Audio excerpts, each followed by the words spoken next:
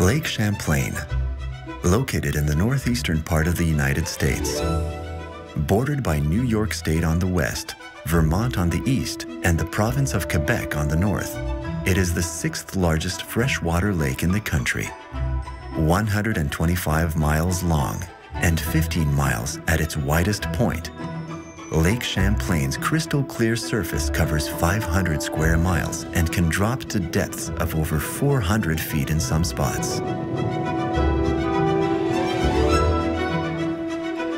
Portions of the shoreline are occupied by seasonal homes, but the main residents are concentrated in several towns and cities, like Plattsburgh on the New York side and Burlington across the lake in Vermont.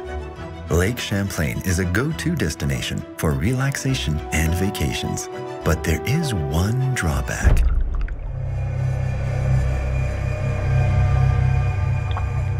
Some believe the lake harbors a monster. The monster of Lake Champlain has been called one of the continent's great unsolved mysteries of science. A giant prehistoric beast lurking in the depths of the lake.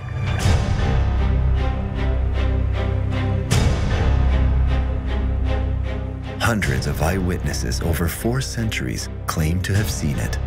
Don't know for sure what it is, but something came up along the side of the boat. I don't know what I saw, but it was eerie and it was unsettling. Something caught the corner of my eye, but it definitely something was there. We turned around, we were looking at it, and it was a black neck and head. This is totally, this is probably the closest rendition of anything I've ever seen that has been put together that fills the bill of what I saw. Their testimonials all describe a creature weighing several tons and measuring over 30 feet. There are 3 large humps protruding from this calm lake surface, motionless, and they just very slowly sunk beneath the surface of the lake. What I saw was sort of greenish brown, brownish green. And it didn't have any features other than this sort of roundish post-looking thing. What we saw was a black neck and head of something. These are the size of the fins that came out of the water.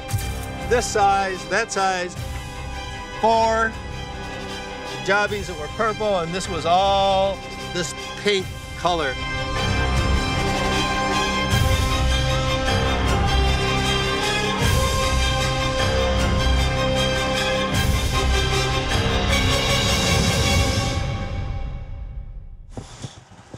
Journalists, explorers, scientists, residents, and tourists, more than 300 in all, are convinced they've seen a monster in the lake. The first person to claim they'd seen it was none other than explorer Samuel de Champlain.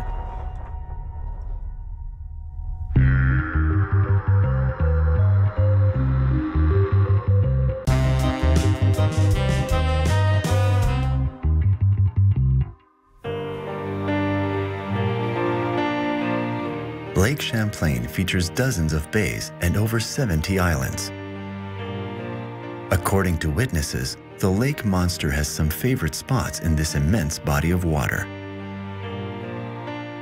Bulwaga Bay at the southern end of the lake is where sightings occur most frequently.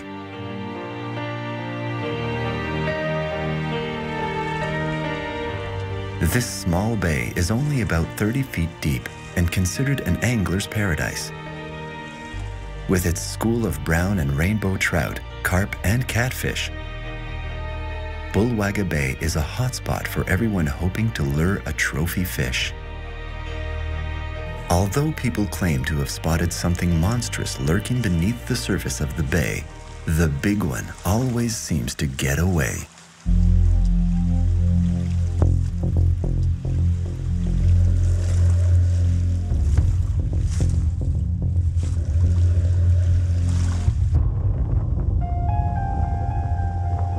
After first revealing itself to Samuel de Champlain in 1609, the mysterious creature made several later appearances in Bulwaga Bay, including one in 1887 to a group of railway workers.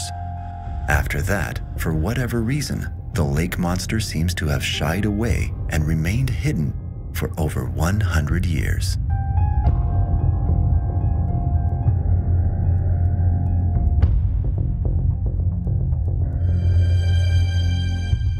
In the 20th century, the monster finally rose to fame. In 1930, with the upgrading of Highway 22 that runs alongside the bay, an increase in travelers coming into the area led to an increase in reported sightings. That's when the creature earned its official name, Champ, and it soon became a star attraction from Port Henry to Burlington. In the 1990s, there was a flurry of Champ sightings. There's several books on Champ came out, a lot of newspaper stories, some of which I was writing, and people came forward all the time with Champ sighting. This board was put in back in the 1980s. It was originally designed to be sort of an evolving board that would catalog everyone who's ever seen Champ.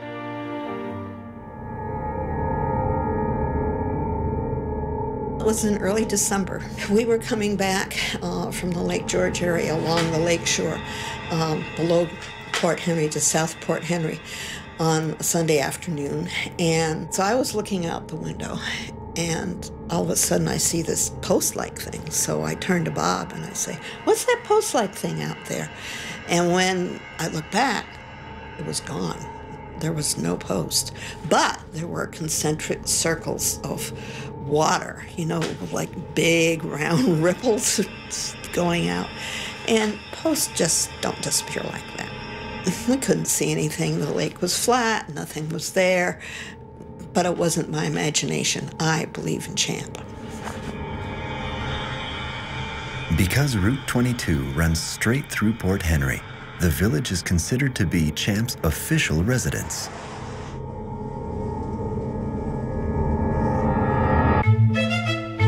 At first glance, Port Henry has all the traditional charm of small-town America. A courthouse, a Liberty Bell, fine dining in heritage buildings, 2 well-attended churches. But the town also worships 2 local VIPs, Johnny Padres, a Major League Baseball legend, and Champ.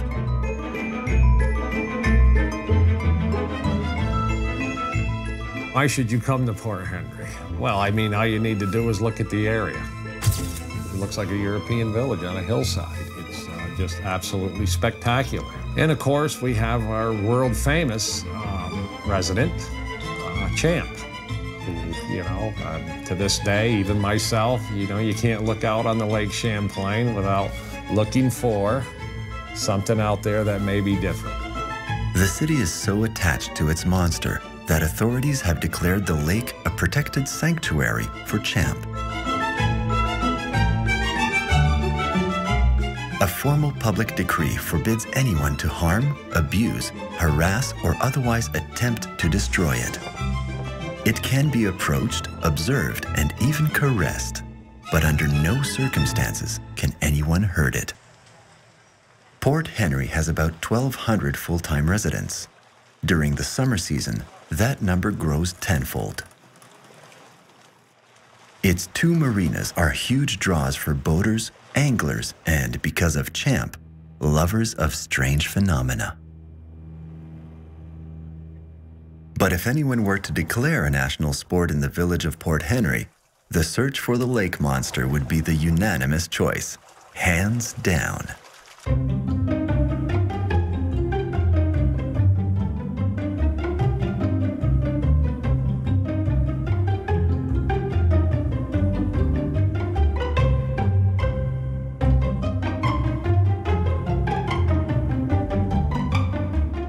Residents with waterfront properties have a front row seat for observing their lake 24/7.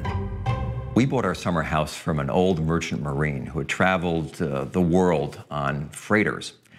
And one of my first days here, I'll never forget this, we were out fishing in a very small boat off Port Henry here. And he looked at me and he said, "Ron, there are some very strange things in this lake." That sentence hung in my mind and really mesmerized me and stayed with me from the ages of 13 to my late 20s, when that sentence came back into play. And I'll tell you what happened to that. In 1981, there were a flurry of champ sightings in the Port Henry area. And I was working as a newspaper reporter for the Albany and New York Times Union, which is the major daily paper in Albany, New York, the capital city.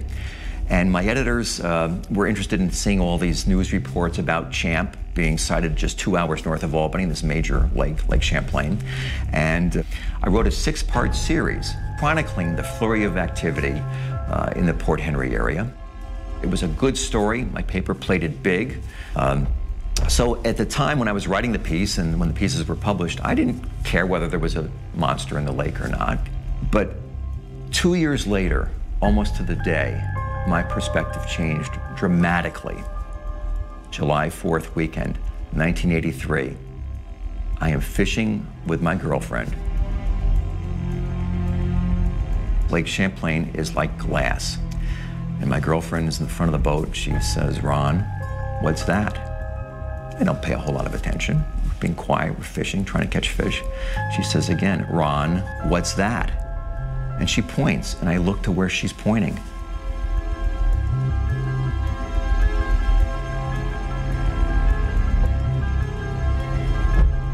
And we watched for probably 10 seconds, 3 large humps that looked like large tires sticking maybe a foot and a half out of the water, motionless.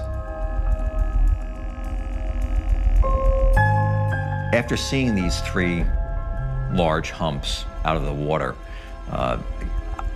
looking back, I have to conclude, although I haven't seen anything since, and I've been on the lake most every day in the last 5 or 6 years in the summer, you have to come to the conclusion that there's something unexplained in the lake, and it could very well be, in my mind, a plesiosaur. It could be something that escapes all of our imagination and may be there yet to be discovered.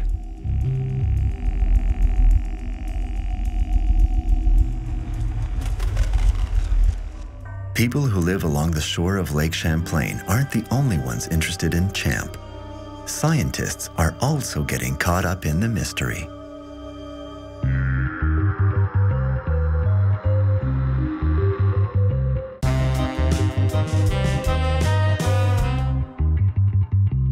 I think he looks like a big fish, kind of like a dinosaur from prehistoric times.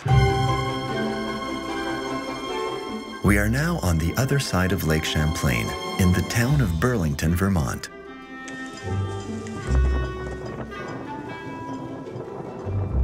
If Port Henry offers the best places to spot champ, then Burlington qualifies as the nerve center for local marine research. The scientific body known as the Leahy Center for Lake Champlain organized a gathering to help unravel the mystery of its local monster. My name is Linda Bowden. I am the Science Education Specialist, and we have an exciting program today. It's called CHAMP, the Unsolved Mystery. Dozens of theories have been put forward about the monster. Then, in 1977, a photo appears that grabs the attention of the scientific community. One of the most compelling pieces of evidence that we have is the photograph that Sandra Mancy took in 1977. So the photograph looks a lot like what you were saying, a plesiosaur. When she first took that photograph, she wasn't certain what she saw, but it was something that was very dangerous. In her mind, she needed to get the kids out of the lake. They were swimming there when this creature came up behind. That is the only photograph, the only clear photograph of champ that's out there right now. The Mancy photograph displays the unmistakable profile of a monster. Champ appears to be a species of aquatic dinosaur known as a plesiosaurus.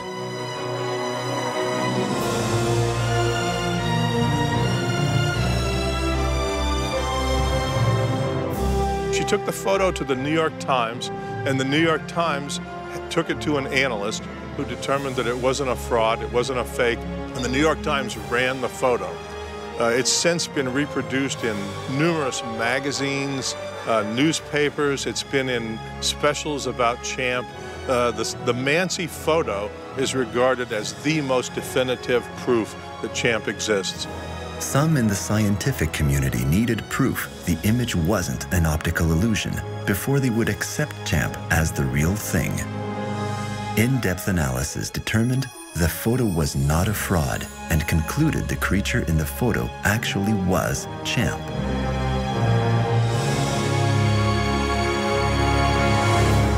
I have seen the Mansi photograph, and I've read some of the various analyses of that photograph, and it's a little bit of a mystery still, which is part of what makes it all exciting. It shows what looks to be a creature's head. It just looks like one of those toy dinosaurs from when I was a small child. And so if you imagine the head of a brontosaurus or something like that, gosh, this would look a lot like that.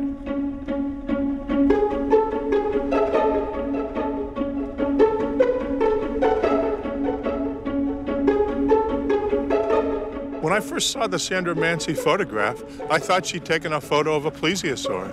I thought that this was absolute proof that Champ exists. The Mansi photograph was reported to be taken in the area of Missisquoi Bay, in the northern part of the lake. However, in the area that Sandra Mansi reported taking the photograph, the water of the lake is about 14, 15 feet deep. It's not very deep. So a large creature would have a very hard time, quite a challenge, hiding in that shallow depth of water. Even though Lake Champlain reaches depths of up to 410 feet, skeptical scientists believe it's highly unlikely such a massive animal could thrive here, let alone reproduce in such a restricted habitat. In order to maintain a population over a long time, there probably would need to be 40 or 50 champ-like creatures here to breed and to withstand the rigors of time. A very small population of one couple or one pair would really not be sufficient. Another argument that challenges Champ's existence concerns the chronological order in which dinosaur species became extinct. The plesiosaur hypothesis is an interesting idea. It has a lot of appeal to some people, and they can imagine what it might look like. However, the environment here has not been very good for a persistent population of plesiosaurs. For one thing, the rest of the world saw the extinction of the plesiosaurs about 65 million years ago. So when we talk about the history of Lake Champlain, it's 10,000 years. So we have to remember that the plesiosaurs went extinct 65,000 years ago. Lake Champlain was formed after the disappearance of Ice Age glaciers and the vast sea around it. This dramatic transformation of the geography in the region had a major impact. Saltwater gave way to freshwater. Desalination made it highly unlikely that any sea creature could survive in such an environment. Science hasn't explained all of life's mysteries. Champ may be one of them. Let's take a look at some of the cryptids, as they're called, animals that have been out there. One of the first ones was kraken. As you may know, the giant sea serpent, right? Now, the giant squid, as they're called, have eyes the size of dinner plates. They have a very sharp beak. And it wasn't until 2006 that Japanese scientists actually got on film this giant squid. So what was a cryptid became, yes, in fact, this animal is real. And it was in water over 2,900 feet. So what do you think now about Champ? Could he be a cryptid? Could he be something out in the water? We're not so sure. So I think we're constantly finding things that are in our seas, in our lakes, in our oceans that we didn't know were there before. And I think people are relating to that information, saying, oh, well, if folks are discovering new things, then why cannot they discover a lake monster too?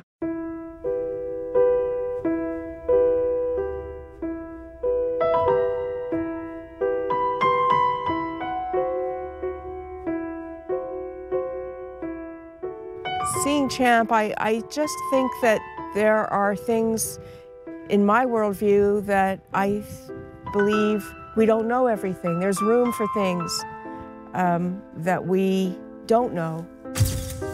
And so I find myself gazing out at the lake at times, if I'm reading or walking.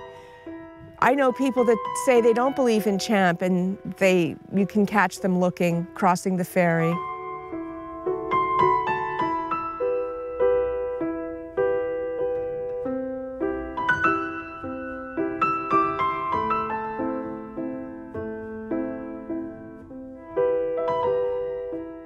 At one time, geologically, when the sea was connected to the lake, why wouldn't it be possible for sea creatures that we don't know about to have come into Lake Champlain and then adapted their existence in Lake Champlain?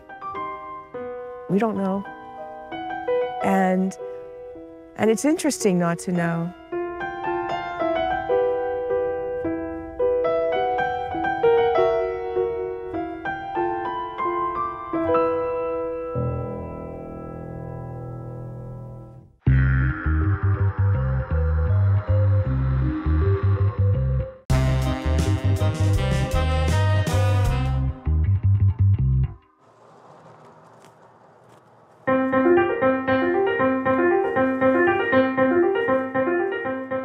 Somebody said it was a duck later on. You know, like, you saw a duck, don't worry about it.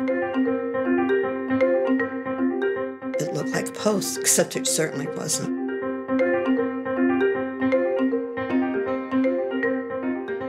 My buddy was saying, hey, it's ducks, something swimming. Right, ducks. No, ducks don't swim at night, and they quack. Objects floating or moving across a lake surface can sometimes fool the eye. Because our eyes, brains, and emotional states aren't always on the same wavelength, we can't be sure that what we're seeing is actually there. Spotted from a distance, a duck or a tree trunk can have multiple interpretations. In a split second, we might think we see something that, frankly, doesn't exist. So turn around, what do you see? A rabbit.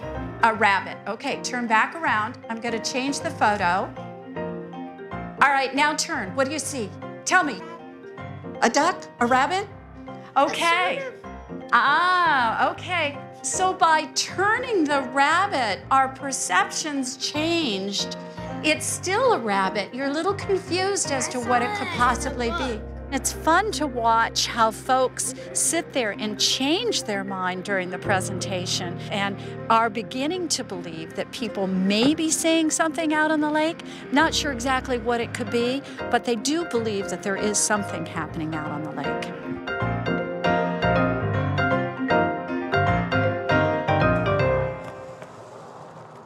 I was working on the ferry boat Champlain coming back from Port Kent, New York on a hot August afternoon, and we were sitting up on the deck.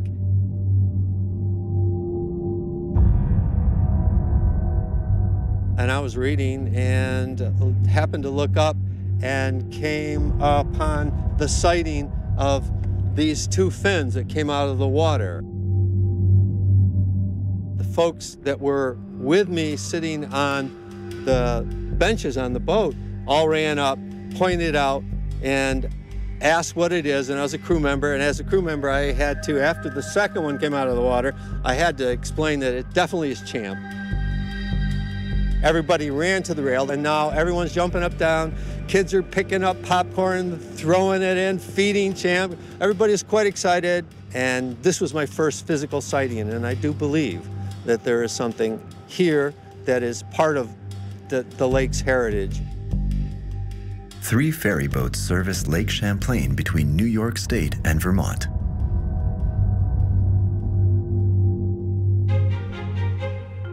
Dozens of daily crossings with hundreds of passengers means thousands of pairs of eyes scanning the horizon at any time.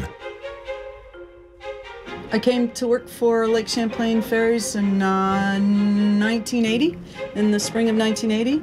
And I kayak a lot too out here. I house sit around here a lot, so plus my career here, I'm here a lot. And it's a pretty amazing place. Not a bad office. I do recall one spring where we had some high water and some wind, and I was actually working on deck, and the captain I was working with, Cindy, we both saw this long chunk of something with a little thing coming up like this, and it was clearly a log. I said, you just wait, somebody's gonna come and ask us. And sure enough, maybe the following week, a woman came aboard with an 8 by 10 size photo of this chunk of log, and she asked us, did you see this at all? And we said, yes, it's over there on that shoreline, and it's a big chunk. So that's probably, for me, the closest, that I can say there was something out there that looked like Champ, or looked like something unusual.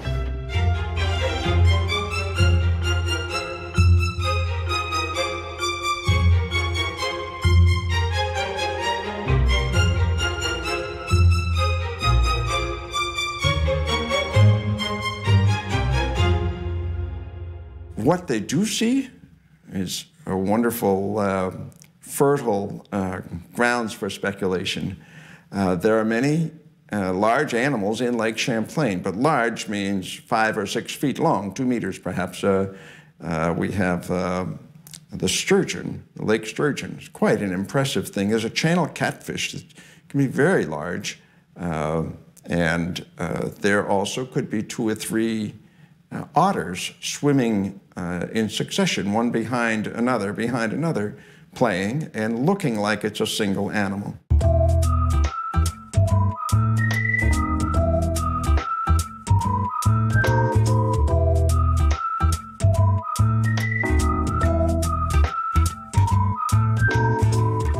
Now, there are some other possible explanations for what people have seen that look dynamic, they look alive, and that can happen when the wake of a boat, a wave train that is called the bow wake, from the prow of a boat that is moving through the lake. That is a train of waves that will pass right across the lake and be seen by people far removed from the boat itself.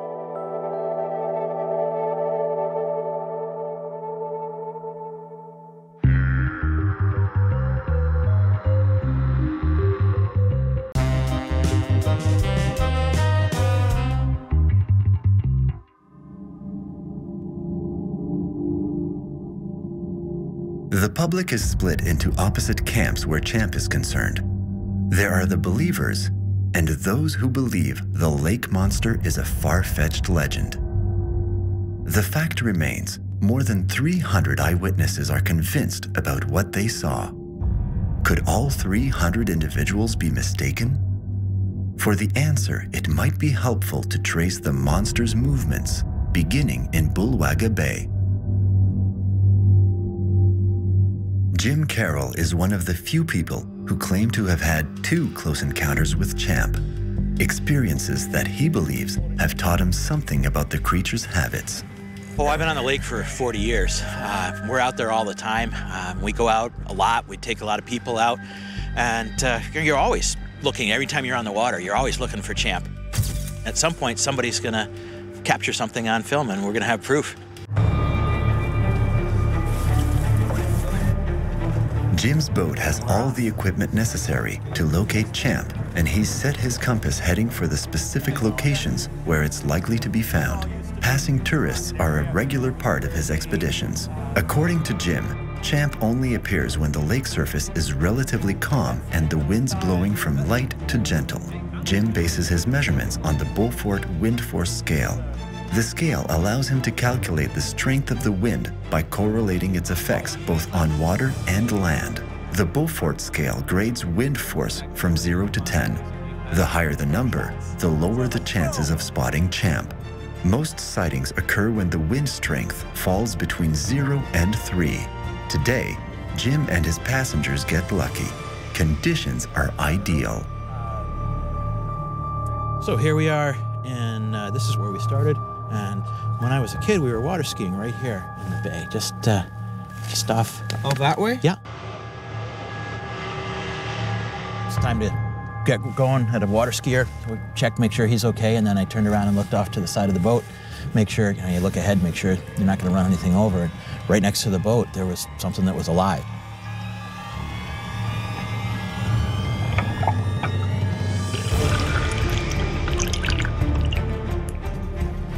That wide, this big long hump that was as long as the boat. It was this little 16-foot ski boat. It was a little disconcerting.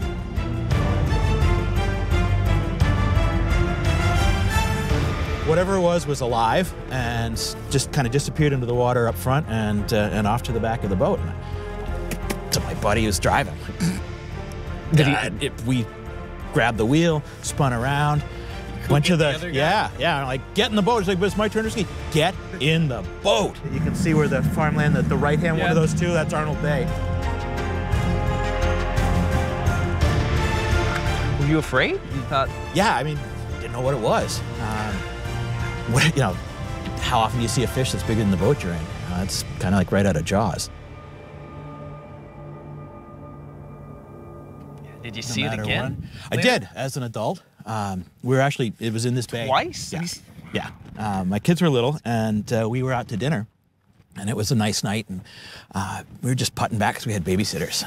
It was over here, actually in this shore. We were just putting along, enjoying the warm weather and the flat calm. And my wife says, "What's that?" And because I'd read up on Champ a bit, and gotten over that initial fear from way too long ago. Instead of turning the wheel and pulling away, we spun the wheel and we headed over towards it. And whatever it was moving away from us. We moved after it, and we watched it, and it disappeared. And all of a sudden, it's on the other side of the boat. And the couple that was with us, fella was saying, well, it's not Champ. Like, yes, it is. Whatever it is alive. It was swimming, and it moved away from us over here, and it came back. Now it's on this side of the boat. Conditions are ideal. The chance for a monster meetup is as good as it gets. But Jim won't get his third encounter with it today. Champ is nowhere in sight.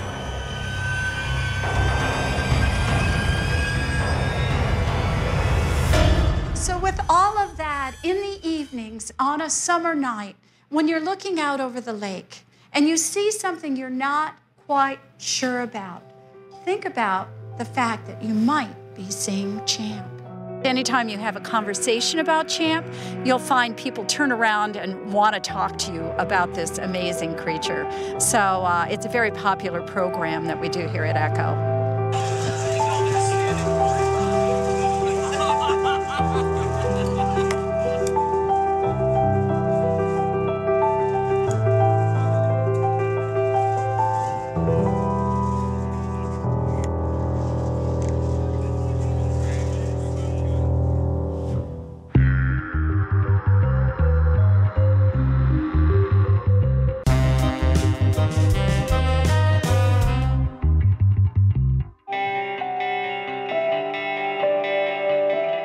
From the time Samuel de Champlain first spotted Champ, the monster has never strayed very far from Port Henry.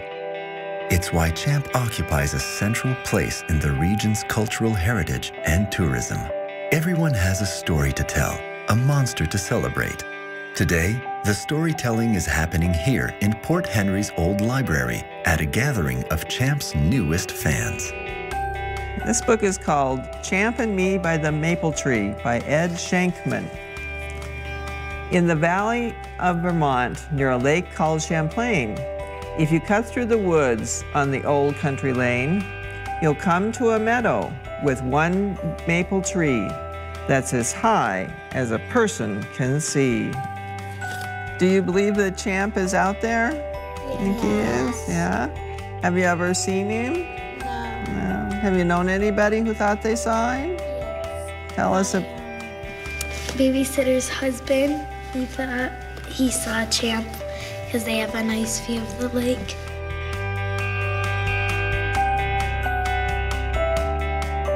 And the story of Champ goes back not just into the 70s or the 80s, but you know, you talk to people that were that grew up with my dad, you know, that fished on Lake Champlain. You know, they've seen something out there that that was different. You know, even during the ice fishing season, they would see these shadows, you know, as they're sitting in their fish shanties, and you know, you're looking down your hole and you're fishing. All of a sudden, you just see this dark shadow, you know, fill the holes up.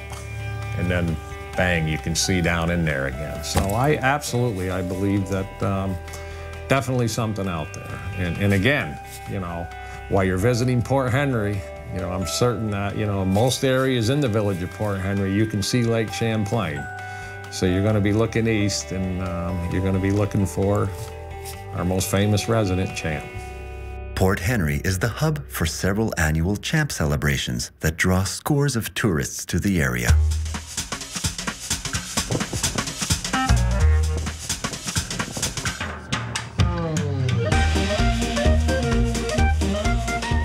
Since the early 1990s, the first Saturday of August is declared Champ Day, with activities for the whole family. Amidst street parades and sidewalk sales, Champ is honored as the local hero of the day. Later in the year on Labor Day, organizers invite Champ to be their guest of honor at the annual celebration. Alongside explorer Samuel de Champlain, Champ gets a chance to stroll down Main Street before submerging back into his watery home.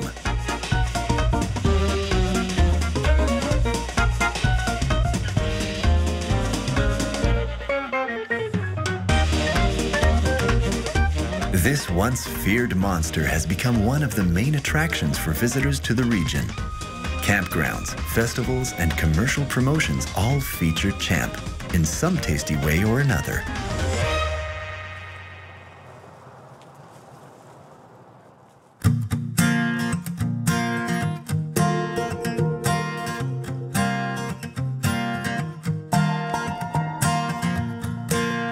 This celebrity sea monster now appears more often out of water than it does in the lake itself. Champ's star power has been a windfall for the tourism industry. We started Champ's Trading Post because we found there was not really anyone out there who was doing Champ paraphernalia for sale for souvenirs. So we developed our own line that includes t-shirts and hats and shot glasses and mugs that have Champ on them. They've done really, really well for us. We find that it's really helped our business having the name Champs and drawing people in. People come in, they say, oh, we've looked everywhere for Champ things, we're having a hard time finding them.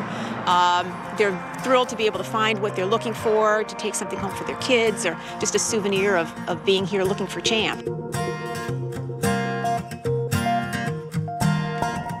After you've been spending all this time looking for Champ, there's a couple interesting historical spots you may be interested in. One of them is at Crown Point, which is just to the south of here. And there's an old ruins of the old fort there, and you can just wander through. Something a little more structured is Fort Ticonderoga, which is a historic site. They do reenactments of the different battles that Fort Ticonderoga was involved in.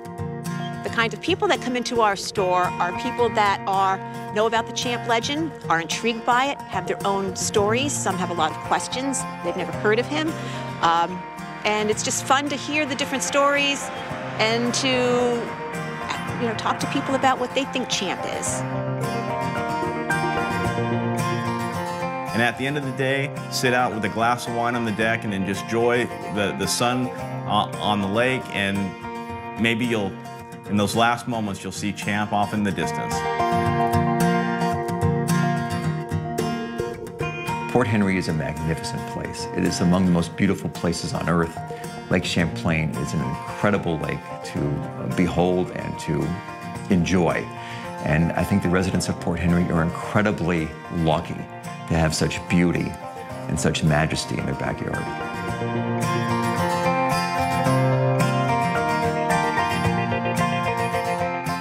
If you come to Vermont near a lake called Champlain and you cut through the woods on the old country lane, there's a chance you will see my friend Champ and me playing happy and free by the old maple tree. And that's the end.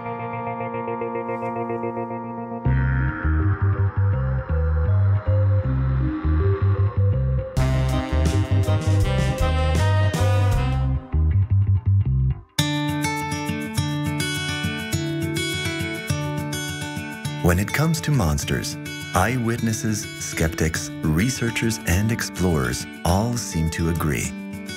Champ is a full citizen of the communities around Lake Champlain. Now, Champ is part of who we are. Champy in New York and also up in Quebec, very revered as an iconic sort of symbol for our area. There are potato chips also that are called Champ. There's different car washes, Champ. And of course, there are many different kinds of monuments. The lake monster for the baseball team here is Champ.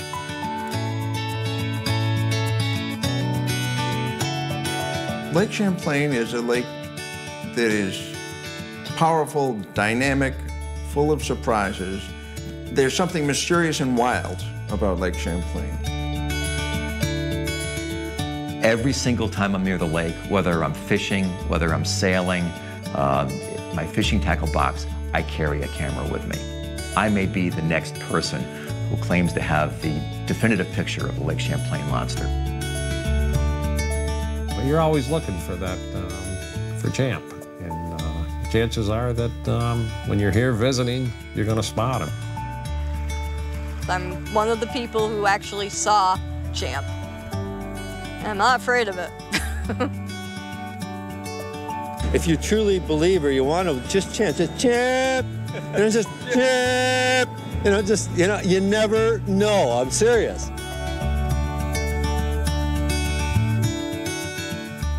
I'm not ready to close the book on Champ, ever. I do believe everything I've seen, everything I've heard, and especially with this personal sighting of something physical, that I could actually say, yes, that's why, I'm here sharing this to let you know that it works, Champ's good, and we need more Champs. Certainly.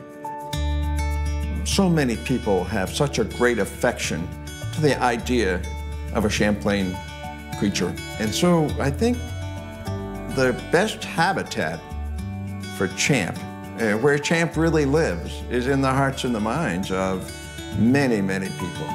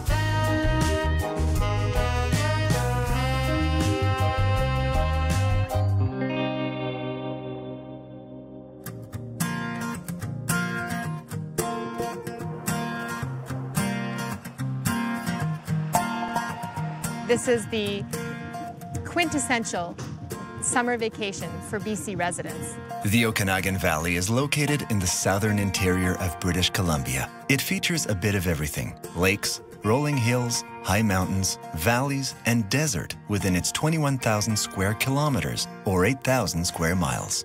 We're situated in a valley, so there's a lot of land that we can, explore. Despite its huge size, the Okanagan has only about 350,000 full-time inhabitants. But in summer, that number swells with more than 1.5 million tourists. People come here because it's the best weather in all of Canada. End of June until the end of August, the average temperature was anywhere from 28 to 30 degrees Celsius every day of the week. I mean, you just can't beat it. Dramatically beautiful natural surroundings. We have a very thriving agricultural scene. The apple orchards, the peaches, the pears. For people who love food and wine, this is the location.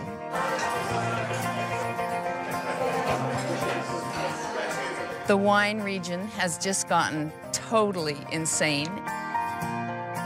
The wine is some of the best you'll ever find in the world. Like, it's becoming, the wine region of the north. Besides the wine and the fresh fruit, Mother Nature's other gift to the region is Lake Okanagan. First and foremost is the lake. The lake is very apparent, it's very beautiful, it's very large, provides a lot of recreational activities. Experts can't agree on the origin of the meaning of the word Okanagan. Some Aboriginal people say it's actually several words, one of which means big head. That might explain why some believe this lake is home to more than just water sports. This long, deep, prehistoric lake may be the home of something big, mysterious, frightening, something lying in wait below the surface. Recorded sightings date back to the 19th century. Native people's accounts go back even earlier. Every report confirms there is a sea monster in Lake Okanagan. Those who see it say it's heart-stopping. Look, it's rotating in the water. It's moving. I see 3 humps. Dad, get pictures!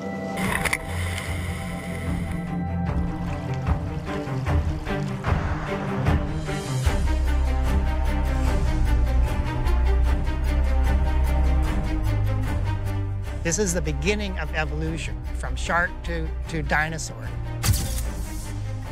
And this creature is still alive. It's meant to survive. It can swim, it can fly, it can breathe underwater, it can walk on land. It has ability to hide. It's unbelievable. It doesn't look like a fish, it doesn't look like a snake. It's sometimes 25 feet long, 30 feet long. It tends to have a greenish color is what people talk about, and it has the face, or the history is that it has the face of a horse. This huge black thing came out of the water probably 40 or 50 feet away. Slimy, kind of shiny, like 3 or 4 feet out of the water, and big. I mean, this is not a fish.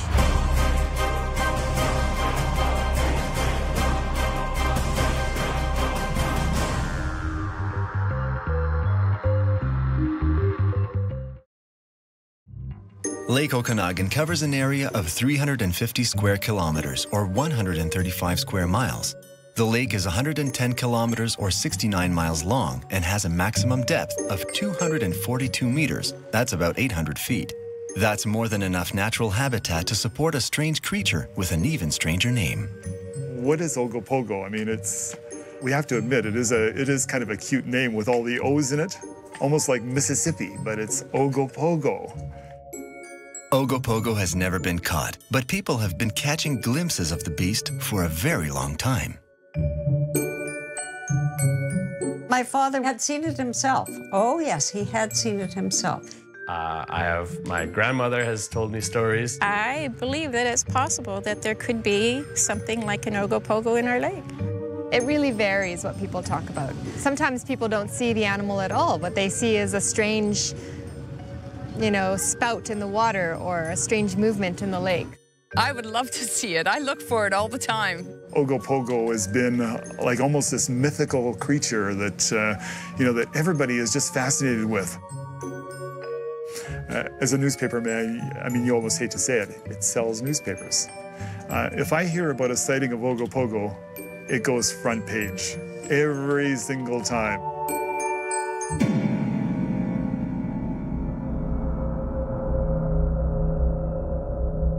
My name is Alan Gartrell. I've lived in Penticton since 1944. I have seen the beast. I'll tell you, I was up in Naramata for coffee at Ray Piper's place. It was February the 18th, 1984. There was no wind. The lake was like glass. And he looked out on the lake and he said, "Who's the idiot out there with a speedboat this time of the year?" And I looked at it and I said, "It's not a speedboat." I said, "That's a head out of the water." It's got a big long neck on it, probably about 14, 16-foot neck on it. I started looking at it with my binoculars, and when I started looking, it dove and it thrust with all 4 flippers and went way down in the bottom of the lake, did a circle down there and came up, right up the center, and took fish off just about 10 feet from the top of the water. It did it 17 times for us. We had a real picture show in front of us, and we did not have a camera. Just by what I saw, it looked like it had the power of 2 workhorses. It's real strong. In my books, it has to weigh probably 1,500 pounds. It's big. It's a 12 or 13-foot body on it. Its flippers have to be at least 6 feet long. Nobody gets a chance to see something like that. I took my brother-in-law and my daughter down the beach in kayaks, 2009. So I do a U-turn at this underwater ledge, and the water's a little bit stirred up, but there's this orange-like creature under my kayak, as big as my 18-foot kayak. And it's as wide, as long, and I keep paddling because I was afraid. It was right there. I have a picture of me in a kayak, and beyond me is an object surfacing just a kilometer down the beach. And this object, by scanning in the negative, looked like some kind of alligator coming out of the water, just sort of with its mouth open.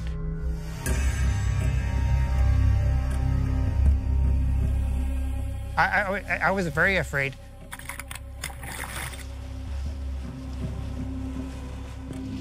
When I had my first sighting in '78, at that point in time, I was a skeptic. I'll have to admit. I didn't believe in Ogopogo. I was going to work. I lived on the west side at the time, and I was coming down the west side of the bridge. And as I'm going across the bridge to Kelowna, to the east, I look over and couldn't believe there was something in the water, and it was traveling parallel to the bridge. So I stopped my car. Put the 4-way flashers on, and of course there was traffic coming down the hill behind me. They all came and parked behind me. I get out over the railing, and what I'm seeing is 3 black humps moving parallel with the bridge towards Kelowna, with looked to me like a head going in and out of the water in the front. And I looked down, I looked to my right, and there had to be 40 people seeing the same thing with the cars all backed up. So anyway, I was all excited, and then it disappeared. Saw it for about 30 seconds. Bill Stechuk is among hundreds of eyewitnesses who include the earliest European settlers that arrived in the Okanagan Valley in 1811. But the first reports of a lake monster go back much further. Native peoples left behind many pictographs and oral histories of their first-hand experiences. What I find fascinating is the pictographs that were drawn by the First Nations peoples. They obviously saw the same thing that people are seeing today and wanted to portray something that was so unusual, so fascinating to them that they wanted to document it. I mean, it's the equivalent to us going out and shooting video or shooting still photographs.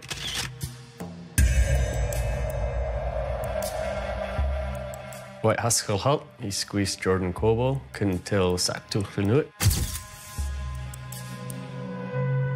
We have always referred to the Ogopogo as Nhaka'it, which translates to the spirit of the lake. Our people know that there's more out there than just a lake. There's something in there that's really deep and really meaningful to who we are as a people. Native elders have passed down stories about nomadic tribes offering sage and tobacco to Hoktik, the monster, in exchange for permission to cross the lake during their seasonal migrations. In return, Hoktik would calm the water for their safe passage. But one day, according to the legend, a tribal chief ignored the lake creature and refused to make the ritual offering. That had not been done. And therefore, the lake really went from a nice, calm, peaceful setting to a really alive, really kind of daunting, scary lake. The waves can get rather high for being an inland lake. And it was really dark, really cold, and Chief Kikansula instructed his people to let go of the horses to get across the lake as quickly as possible because there was something in the water that was not being respected at the time.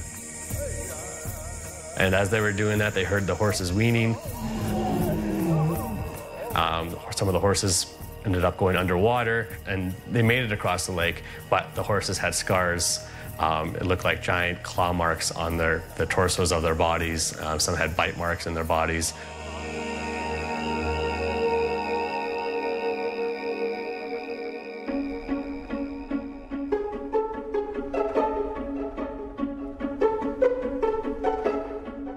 When the first settlers arrived, you have to remember what the Okanagan was like. It was basically wild country. It was like what you would find if you went into northern British Columbia right now.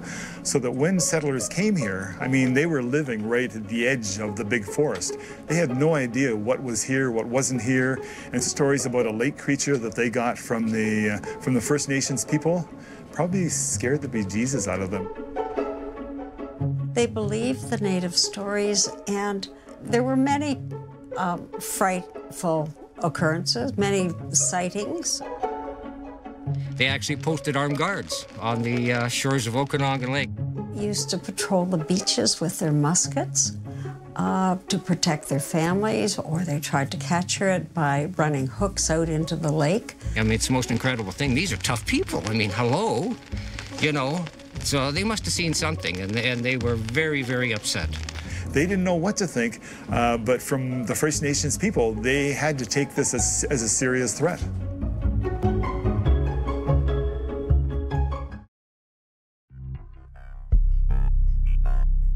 Locals and legends claim that a mysterious monster has been lurking in the depths of Lake Okanagan for hundreds, if not thousands of years. But how did it get here? What is it? And how has it managed to survive all this time without ever being captured? This lake has a prehistoric history, and 10,000 years ago, it was quite a bit higher and longer than it is now, so all of this would have been underwater. So the theory is that many years ago, when this was open to the sea, Ogopogo came up and got into Okanagan Lake, chasing the salmon. When the glacier receded, it left behind a long, deep and narrow valley that filled with water as the ice melted. It gradually cut off access from the lake to the sea. Bill Stechuk believes Ogopogo is a prehistoric animal that became trapped in the lake. Got landlocked here and then kind of lived here and kind of adapted to where he was. Species are either well adapted to an environment, in which case they persist, or they're not, and they die. They become extinct. One animal which proves the theory that some species can adapt to a radically different environment is the kokanee salmon, found only in Lake Okanagan and its tributaries. It's a landlocked salmon, and they still spawn in the creeks in the area, along the shorelines. It's a very interesting phenomenon because, of course, these fish came from the sockeye that used to be able to make it out to the ocean. So there is that question, could there be something in the water that we don't know about? It's a very deep lake. About 100 million years ago, the Plesiosaurus, a marine dinosaur with a long neck, flippers, and a stubby tail, lived in what is now the Pacific Ocean off the west coast of North America. Descriptions of Ogopogo bear an uncanny resemblance to the prehistoric Plesiosaurus. But there are other theories also. Some would say it's a very old species, in other words, one that was thought to be extinct, what turned out not to be. And others would say Ogopogo and Loch Ness monsters were a new species in the sense that it was one unknown to science. There's all kinds of species being found all the time, new ones, probably every week all over the world. And, you know, why couldn't something live here in the lake? Why couldn't a species in this body of water that's 90 miles long? It's incredible. It's 2.5 miles wide. It's one of the deepest lakes in North America. Why couldn't something live here that hasn't been found?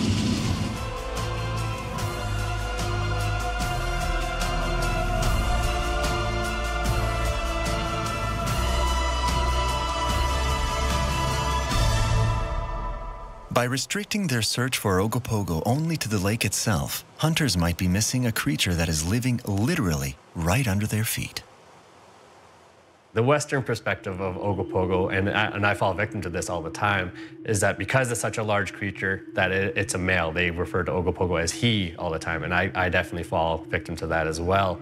But our people tell stories of seeing multiple Ogopogos, which means that there has to be, you know, science proves there has to be a male and female to recreate more Ogopogos or more Nkaka'it. And there's stories of the Ogopogo being on beaches and even appendages to walk on the land with. Well, this is Pebble Beach. This is West Kelowna. Just down the beach is beachland. Andrew Bennett has developed a theory about how Ogopogo's been able to survive here for centuries. Now you see it. In the late 90s, he was leading a tour of native pictographs with a local Boy Scout troop when a small, unusual-looking salamander crossed their trail. When I saw this creature running from the Boy Scouts, it was very timid and darted out of view very fast. It did not fit any description or any picture that I was ever able to find. My thought is it is not a salamander. This is really the part of the stage of this creature to be born on land and then go back into the water. Life cycle. Andrew believes they had stumbled upon a newborn Ogopogo that day, heading towards the water, like young turtles do soon after they hatch. This encounter piqued his curiosity. If Ogopogo has a nearby nest, he'll try to find it. Just was going over in my mind, there must be some more to this spot. A few weeks later, Andrew Bennett returns to the same location, this time armed with a camera and determined to record some hard evidence. Bennett takes a series of photos he says proves Ogopogo laid a nest here. He keeps his distance so that he doesn't disturb the site or scare away the creature. He also photographs the nearby shoreline where Ogopogo likely exits and enters the lake. I took pictures, underwater pictures, what looked like logs, and then I was going through my pictures and realizing, oh, maybe there's something more to it. And then I realized that this was not a log, this was a creature. It had a flipper. Obviously, that looked like Ogopogo. It was long, it's only maybe a foot wide and maybe 18 feet long, and a closer examination, you can see an eye and a lizard head and a tongue sticking out. I didn't know before that it was so lizard-like, but anyway, that's what seemed to come out in the pictures.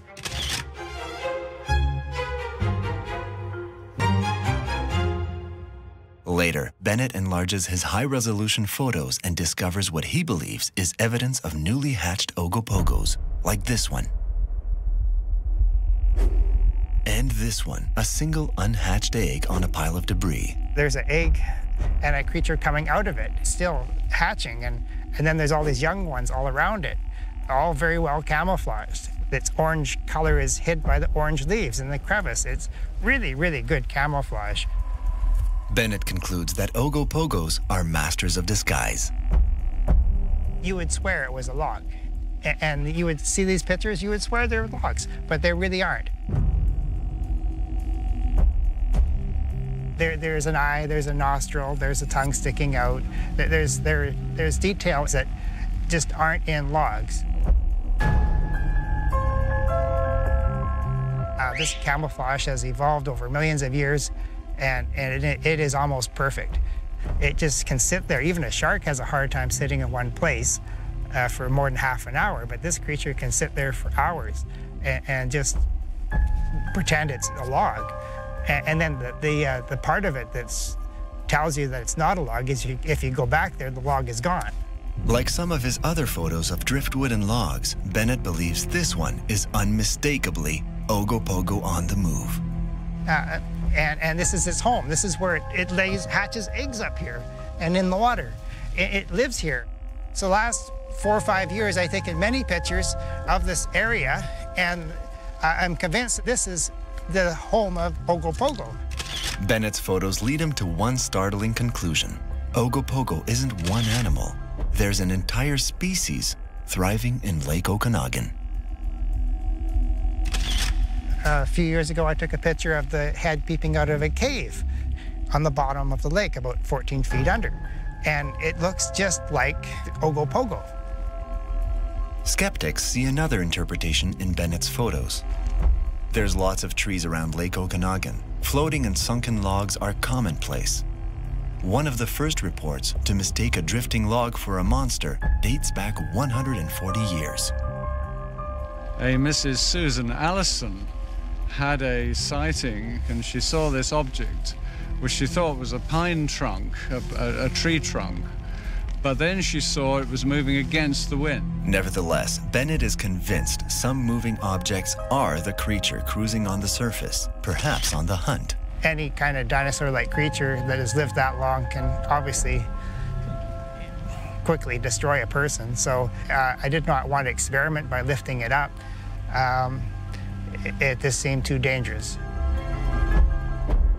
And even though it has its advantage and its camouflage, my fear is that eventually the creature will be hunted, and that would not be my wish. My wish is that the species at risk would identify the creature and then protect it.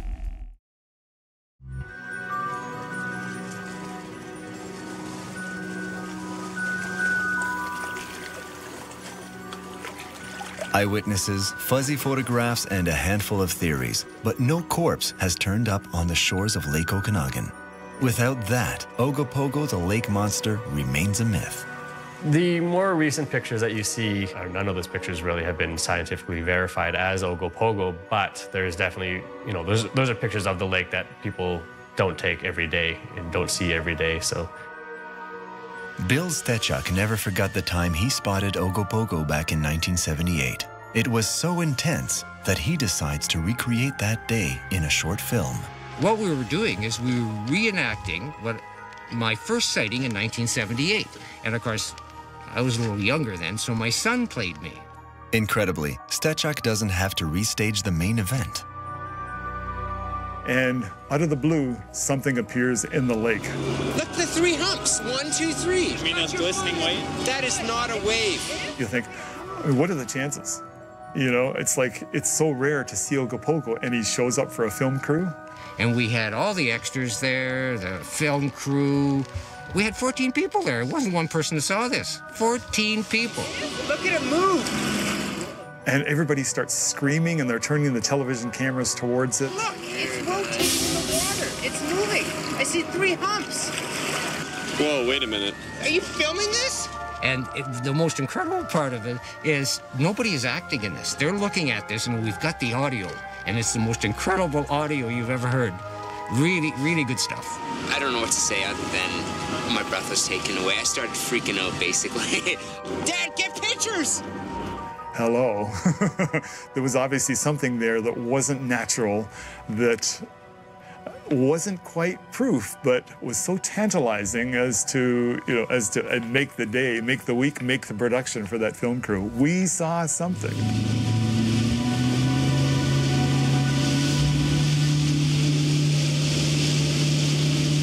Convinced that what he filmed was the lake monster, in 1999, Stechuk assembles a research team and spends 3 weeks on the lake looking for scientific evidence. It was great. We had 75 people involved. We spent 3 weeks on the lake, and we got some really good results. With a houseboat, a team of divers, sonar, underwater submersibles, and cameras, Stechuk conducts the most intense scientific expedition ever assembled. The investigation begins here at Rattlesnake Island and Squally Point. Native legends point to this area as the Ogopogo hotspot. It's just a small island that the First Nations used for their sacrifices to Ogopogo. And I guess at one time they had a lot of rattlesnakes on it, so that's why it got its name. Divers go down to a depth of 100 feet looking for a cave and signs of the beast. And that's where you got these sheer drop-off, these sheer walls that go down like 200-300 feet, which is just incredible. This cave was at 100 feet down. It was about 14 feet wide, and there was actual colder water coming out of the cave into the lake from some kind of underground spring or whatever. Would the cave lead the divers to another body of water? Perhaps Lake Okanagan isn't landlocked at all and actually connects to the Pacific Ocean. They don't know how far that cave goes in. And Bill Stasiak said that he's got his divers had went into the cave and there's too much water coming out of the cave and makes it too hard for the divers to swim into the cave. Our divers, of course, they get a little panicky and they didn't go very far in, so who knows what's in there? And that's just one cave on the wall. So there are other places in the lake where water is entering. Really interesting stuff. The first stage of the expedition gives the team some intriguing but inconclusive evidence. The next stop, however, propels the venture into high gear. Hey, Bill, there's something on the sonar over here. What? Here. Yeah, look at that. They had this side scan sonar, which is quite an advanced type of sonar. Sonar emits sound waves which strike an underwater target and rebound back to the transmitter. These waves appear on the sonar screen as images. The team is now looking at something moving slowly across the bottom of the lake. There is something in the water. That sound would not have been bounced back if it didn't hit an object. They found something 200 to 300 feet down in the water, something huge that there was no way it could be a bunch of fish. And they said, you know, we don't know what it is, but there's something there. I guess we better get the ROV down, Len. Okay. Wasting no time, the team deploys the ROV, a remotely operated vehicle and camera. We estimate that the target itself was 17 meters long. But the ROV arrives too late. Huge, and then disappeared. Yeah, it was 266 feet of water. It was right there. We're 10 degrees. We had it on 2 sweeps of the sonar. The third sweep, it went below our beam and we lost it. But whatever that was huge, and it was a solid sonar return, and it was moving. It moved 10 degrees, port to starboard.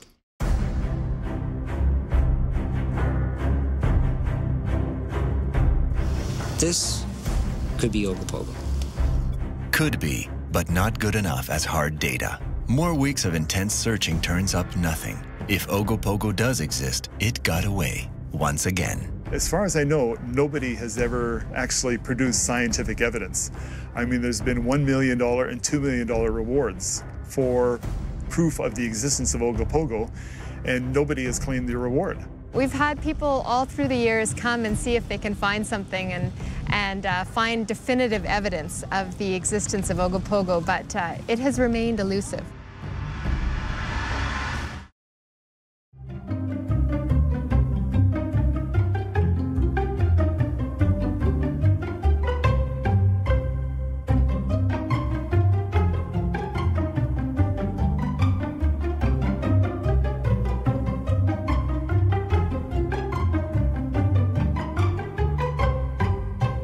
There are some people who absolutely say, I've seen something, I can't explain it.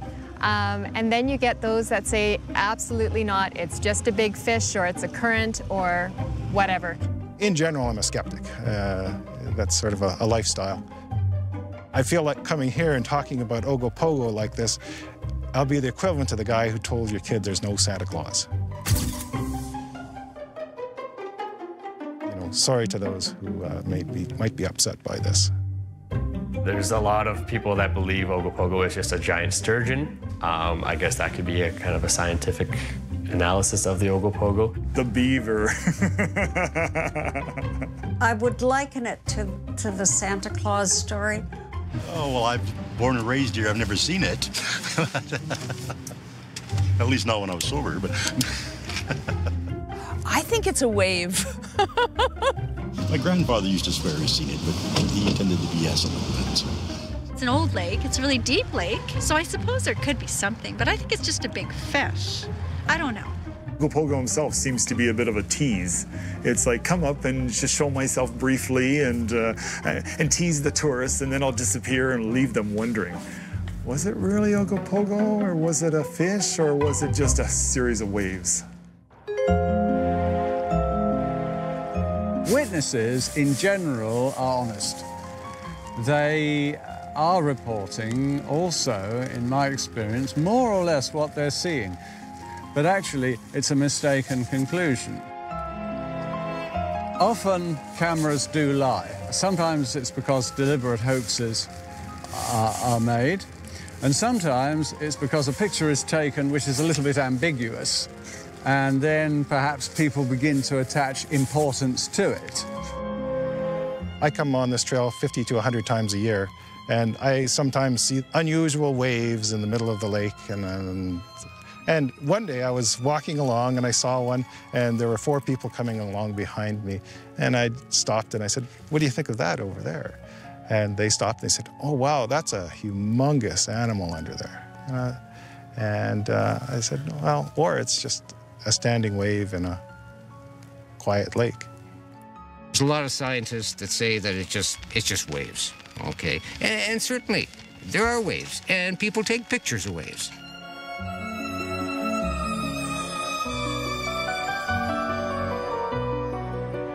Motorboats, large fish, and swimmers cause waves. But according to eyewitnesses, some waves defy all logic. Skeptics, you can't blame people for being skeptical, but at the same time, there are humps, and there are heads, and it's moving through the water. And what about the waves that appear from nowhere? They're the hardest phenomenon to explain away. Our lake is calm and flat, and then all of a sudden, you get this wave coming from the middle of nowhere in the middle of the lake. Where did it come from? It's just like in the middle. Yeah. And it's this big rolling thing that could look like a monster. I don't know. It has to be the monster. It just has to be. What else could it be? Well, we see a wave, but there's no boat. It must be an animal, okay? And, well, there are other things that it could be. There's pockets of methane gas in the sediment, and it releases instantaneous, which causes all kinds of bubbling and steaming at the surface. And that's been seen many times, and that's also been taken for a sighting of Ogopogo. It's as much a process of rationalization as imagination. So, for example, these logs which move upwind can be caused by what are known as seiches, internal seiches, whereby the warm water from a summer's warming can be pushed by the wind to one end of a lake and then will flow back again, causing underwater waves. Now, you don't really see those waves at the surface, but if there's an object on the surface, like a tree trunk, then it will move against the wind. And you need a little bit of general science to understand that. We know from the physics that fluids moving in a gravitational field will form something called a gravity wave, created simply because of the difference in temperature. When that corrects, the water will actually start to form waves. The other questions you can ask, too, that there's some sort of submarine cave linking all of these things is geologically ridiculous. I mean, it would have to go under major mountain passes and thrust systems and volcanic terrains and things. I mean, number one. And number two, is it's supposedly an air-breathing animal, and how is it going to swim hundreds and hundreds of kilometers underwater without access to the air? People will scoff and laugh, but everybody that's seen something in the lake has been ridiculed. But you just have to take it because it's a real thing. People laugh at me when I tell them what I saw, but they can laugh all they want. What I saw, I saw. The last fellow told me, he says, "Yo, you probably saw that beaver out in the lake." Well, it's 3,000 times bigger than a beaver. I think if you believe in dinosaurs and all of the things that are now extinct, you have to believe that there could be something like that still living in a deep, deep lake like the Okanagan Lake. Finding that scientific proof is something that some people need. Our people, the West Bank First Nation people, the Seal people of this area, don't believe that you need to see something to believe it. All of us want to believe. I think it's wonderful to have the myth. I think Santa or the Ogopogo is a great addition to Kelowna's story. Do I believe in it? No, but I'm not going to debunk the myth because I think the myth is fun.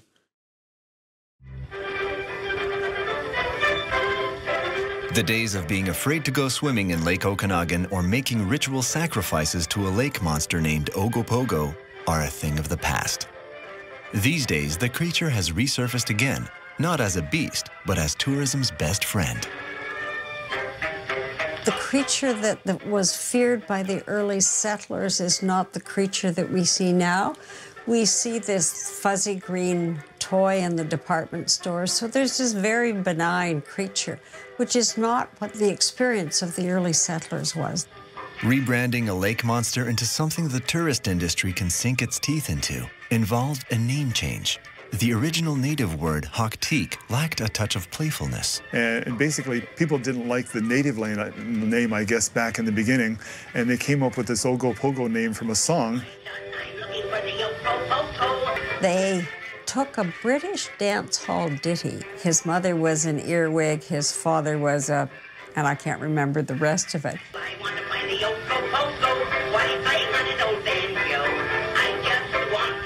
And it just became sort of everybody's pet project. And when you see this little creature encased in cement at the foot of the main street, the children are climbing all over it, and absolutely nobody's afraid of it. Of course we don't talk about sacrifices to the monster. Since nobody's ever died from him or her or whatever, I think he's friendly. He's got the smiley face and everything else, okay? Towns and cities around Lake Okanagan have all adopted the colorful and cuddly monster as their own. Of course, there's also a commercialized aspect of Ogopogo, the more cuddly, stuffed animal version of Ogopogo that you can purchase in the tourist centers and stuff like that. Lots of people look for Ogopogo, and they're, very sane people. And I believe there's something in the lake. He's a friendly fella. He hasn't eaten too many tourists yet. He doesn't eat people, he eats plants. He eats ice cream at Ogo's.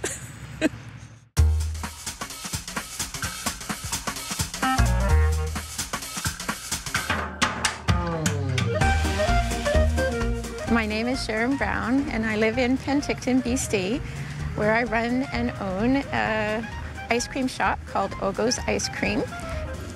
We have our ice cream that's named after Ogopogo. It's a vanilla, black licorice, orange ice cream. Very bright and colorful. The kids really love it because of its color.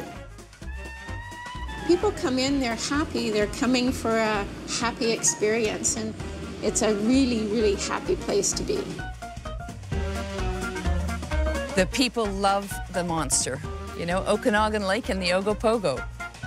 It's what the lake's about. Certainly we have images of Ogopogo all around town. We have a mosaic of Ogopogo. You'll see businesses that are called Ogopogo whatever. There's an Ogopogo Rotary Club. There's an Ogopogo Swim Club. There's the Ogopogo Zone of the Canadian Ski Patrol Club. Ogopogo tours, We'll take you out on the lake, and there's a chance you can see Ogopogo. It's a great marketing tool. Keep your eyes open because you never know. You never know when he could appear. It's a great tourist promotion. I own and operate a bed and breakfast, and it's called Ogopogo. Ogopogo B&B, a perfect place to be, you know?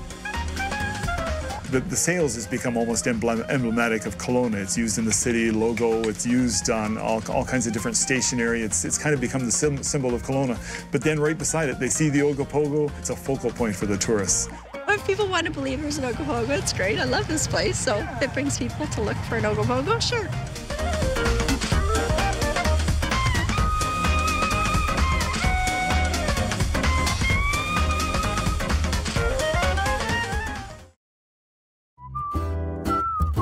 The jury's still out on whether Lake Okanagan has a man-eating sea monster or a shy prehistoric vegetarian. Then again, it may be only a great story to attract tourists. In any case, Ogopogo has become an integral part of the breathtaking scenery. Yet it may be more than that. There's so much deep water stretching for over 100 kilometers or nearly 70 miles that no one should completely write off the possibility Ogopogo does exist. People may come to try to find Ogopogo, exploring the depths of Okanagan Lake. But it's not something that has to be feared.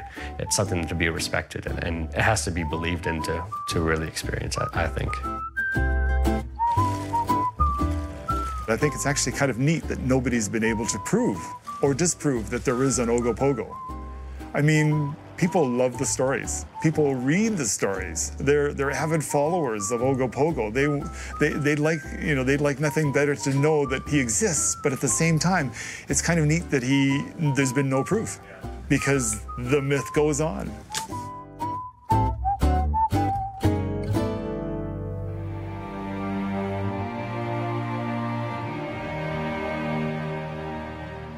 There's been an incredible change in attitude with people about Ogopogo, and I've seen that over the last 10 or 15 years.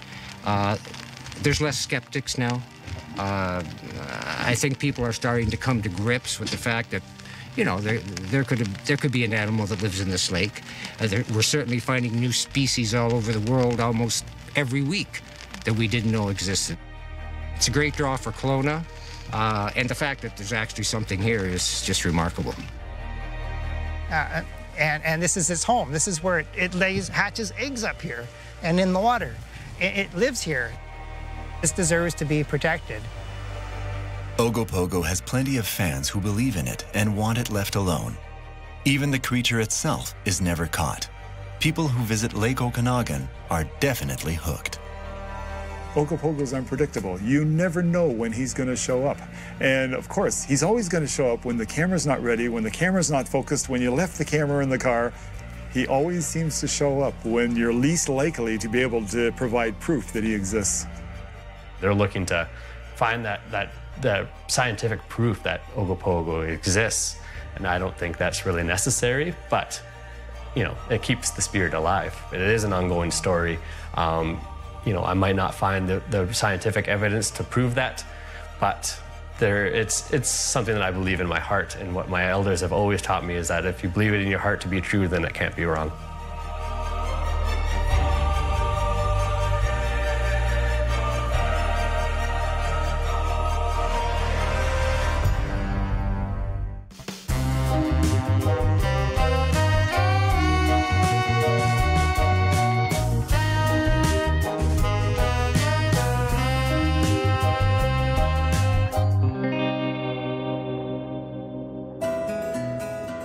Nestled on the shores of Lake Pepin, Lake City is a small resort town in southeastern Minnesota.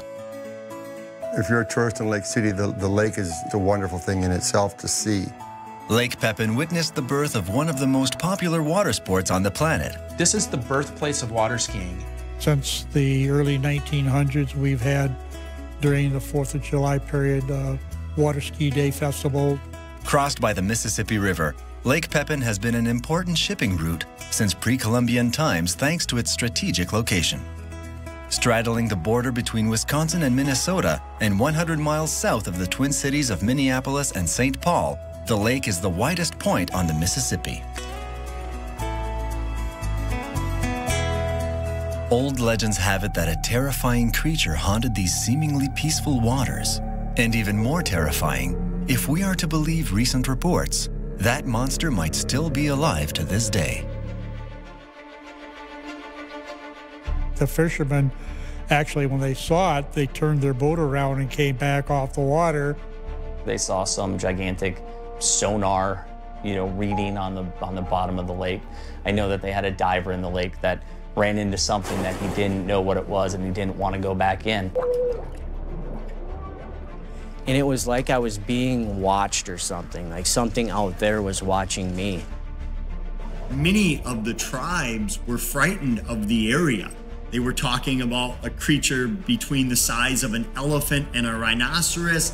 They were talking of a giant 40-foot snake-like serpent. My sister had fallen off of the water skis. She was afraid. We pulled her out of the water pretty quickly, and she has not been in the water since then. I've been out on that water many times. I've seen a whole lot of weird things. I've been out on the water when it's real rough. It's hard to see down into the water. So late at night, at dusk, at sunrise, you can see things poking out. Something surfaced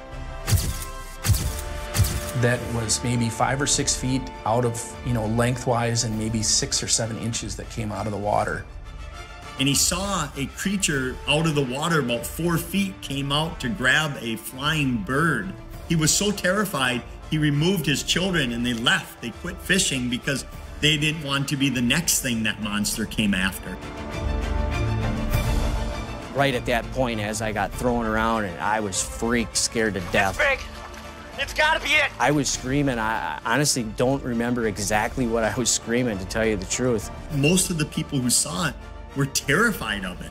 But I was saying something like, it's big, it's dark, get me out of the water. There's weird stuff out there. There's weird stuff in the lake. I could feel her fear. She wanted to get out of that water very quickly.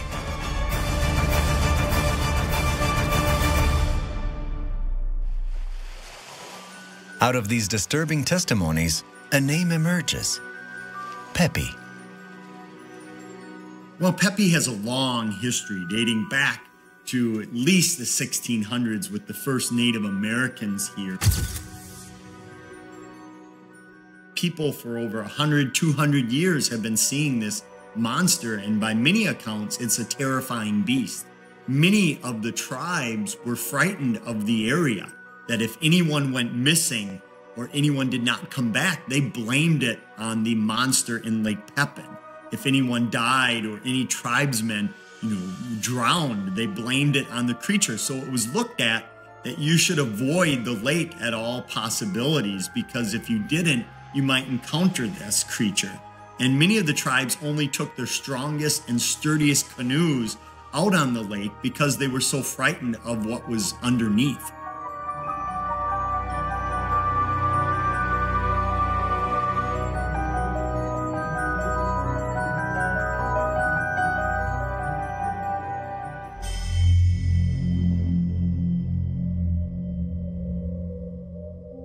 Explorers would always bring a Jesuit priest with them because that was who could read and write back then in the 1600s, 1700s. The average person, and even royalty, couldn't read or write, so they would send clergy along to document the trip. They were on Lake Pepin. At the time, Lake Pepin was already found and already named, so they knew about Lake Pepin. And the notation says, we were on Lake Pepin today, saw a large creature swimming on the lake. We don't know what it was.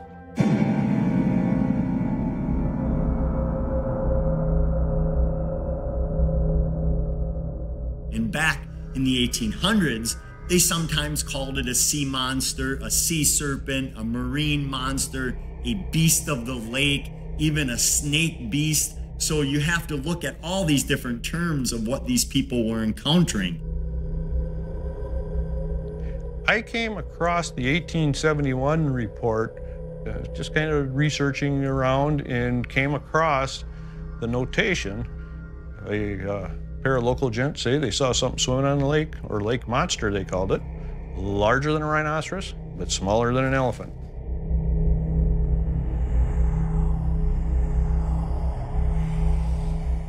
What's interesting about Lake Pepin and the Pepe monster is that it wasn't unusual in the 1800s There were dozens of lakes, rivers, and streams in Wisconsin and Minnesota that had legends of a beast, a monster in their lakes. But what's interesting about Pepe is that most of these other lakes and rivers, the creatures seem to have died out. The report just kind of stopped. Whereas Pepe, starting back in the 1970s, really resurfaced. That back in the 1970s, reports started to come back out more and more, whereas today we're getting just as many reports of Pepe as we did back in the 1800s. And I have talked to people who say or swear that they've seen something unexplainable in this lake. In fact, many of the old clammers back at the turn of the century referred to incidents that took place in the lake that were just unexplainable. Huge body motions in the lake, water movement in the lake that couldn't have happened by any normal means. We get a lot of questions about Pepe. Pepe is quite a tale. My husband actually saw Pepe and took a picture of Pepe. Since the first sighting of a strange creature in Lake Pepin in 1871, nearly 1,900 reports have been made. So many strange encounters that up to now have gone unexplained. 200 years before the CU ceded their land to the U.S. government, fur traders discovered the majestic beauty of the Lake City region. The name Pepin was given to the lake in memory of Jean and Pierre Pépin, two brothers who set up a trading post there in the late 17th century. The archives of this period mention mysterious apparitions. We are in Lake City, Minnesota.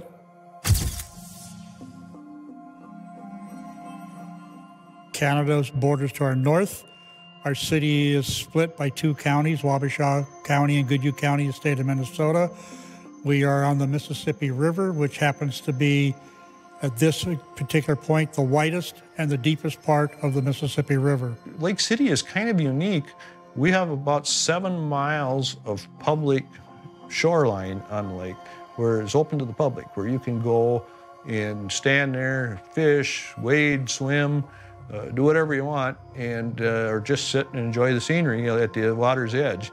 And a lot of people do that, and that's where a lot of people see Pepe. And we have Pepe watch stations set up. You'll see signs every now and then along the beach. My friend that works for the Division of Natural Resources pulled up this really weird-looking fish, and it was maybe 1.5 feet long, and it had really big teeth. The head almost looked like a piranha. He knew what it was, but he did say that it was a prehistoric fish. And when he gutted it and cleaned it out, it still moved for a couple of hours after he had done the evisceration and everything. In fact, Lake Pepin is home to fish of incredible shapes and sizes,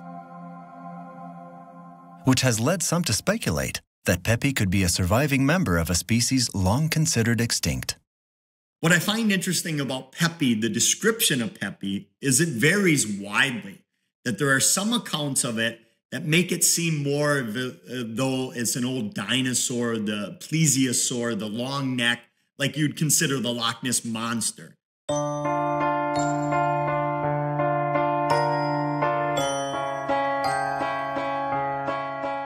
Based on the descriptions people have called us with and provided us, we think Pepe is probably 15 to 20 feet long.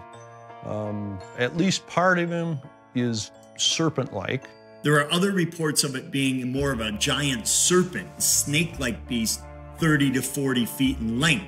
And then there are some where it's more of several humps of whatever is unknown, some creature that's unknown.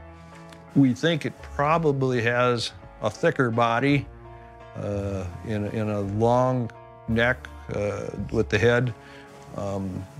But, you know, that's the mystery with aquatic creatures is you don't get to see the whole thing most of the time. You only see part of it. You know, they're like icebergs. Most of the sightings of its color seem to indicate that it's a dark type beast, that it's a brown or a black or a dark green. It's always seen as a dark type creature.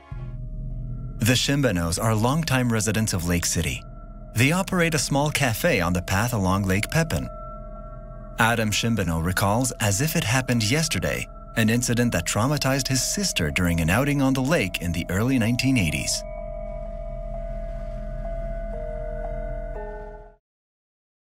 We were about 15 or 16 years old. We were out water skiing just north of town, and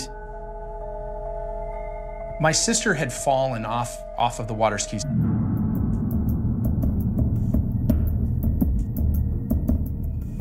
You know, you pull around and you swing around to pick her up. And we picked, as we did that, you know, I'm sure we were horsing around and stuff, and somehow Chris, the guy that we were with, and I, you know, we weren't really paying attention to her. And she hollered something. I don't remember, this was 30 years ago, and she was, and I looked at her and, you know, it's caught my attention, and I'm like, what, Shelley? And her eyes were like this big. She's like, there was something in the water right here. And I said, what are you talking about? And she was adamant that she wanted to get out of the water. She was afraid.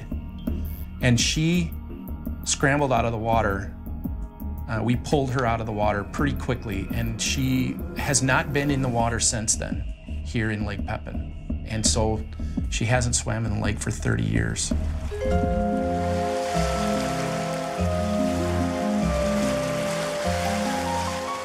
What we've learned is people that are in the water and they have what's called a close encounter with Pepe. They kind of shakes them up for a while, and they certainly want to get out of the water right then, and they aren't too eager to go back in the water in the near future. You know, eventually that changes, but they are a little bit nervous to start with, and I guess I can kind of understand that. If anytime you see something that scares you, I mean, I don't really like snakes too much myself. If I all of a sudden see a snake a foot away from me, I usually jump back, and then I'm on the watch for snakes after that. She said it was a black, and she could make out a fin of some kind, but she said she couldn't really see how big it was, but she could tell that it was quite large under the water. We've heard stories that there used to be big sturgeon that lived in this lake. You know, I said, it's just a fish. And no, it was not a fish.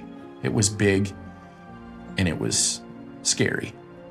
And, you know, to this day, we've never really talked about it much.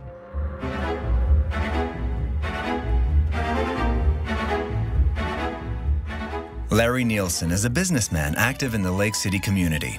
A few years ago, he came across ancient manuscripts describing strange sightings on Lake Pepin and was so intrigued that he decided to investigate himself. He is now captain of the Pearl of the Lake, a replica of a 19th century paddle wheel boat that scours the lake in search of Pepe. Larry Nielsen really brought Pepe back. It was nearly forgotten for many decades. People talked about it in the area, but outside of the community, it wasn't that well known. About 5 or 6 years ago, I was actually watching a show on television about the Loch Ness area. And I thought, well, wouldn't it be nice to get a bunch of people that come here and try and find out what Pepe is? And what's the best way to do that? What's the best way to get some interest in finding out what Pepe is? And that's, I thought about it for a while, and that's when I came up with, I'll offer a reward for anybody that can prove the existence of Pepe. And I sent out about 100 emails to different news organizations and news media that we're offering a $50,000 reward for anybody that can provide proof of what Pepe, the Lake Pepin monster, is. And then from there, a few newspapers picked it up, news stations, and a lot of national media started picking it up. We were on National Public Radio. It grew exponentially from there. We started getting inquiries from around the world, I was actually on the largest radio station in Tokyo, Japan for 20 minutes talking about Pepe, and Chinese government had a website that talked about Pepe a little bit, and I've gotten phone calls from Australia and Sweden and just about every country and every state around. People are really, really interested in what's going on here on Lake Pepin. Well, let's throw out the map, Larry, and you can show us, we'll look at some of the most common areas for the sightings, and then we can pick where we want to go today. Well, these orange flags here are sightings that you've documented, or is that right, Chad? Yes. Okay. Dating back to the 1860s up until, current time. We are right here right now. Matter of fact, where our dock is located is called Central Point because it is in the center of Lake Pepin. So we're centrally located here. And as we go downstream, the water gets deeper, 85 to 100 feet deep in places. Or one of the favorite spots seems to be up between Stockholm and Maiden Rock Bluff. And Maiden Rock Bluff is for some reason, seems to have a lot of sightings right around that area. You can see that's Maiden Rock, Wisconsin in the background. There's the creature. Yeah, and several other ones that are in the same vicinity. So I think we definitely want to hit that area. And I think we'll have some good successes. Yeah, you can see we'll be right in the hot spot. Yeah, yeah. All I'm right. excited. Let's get going. Yeah.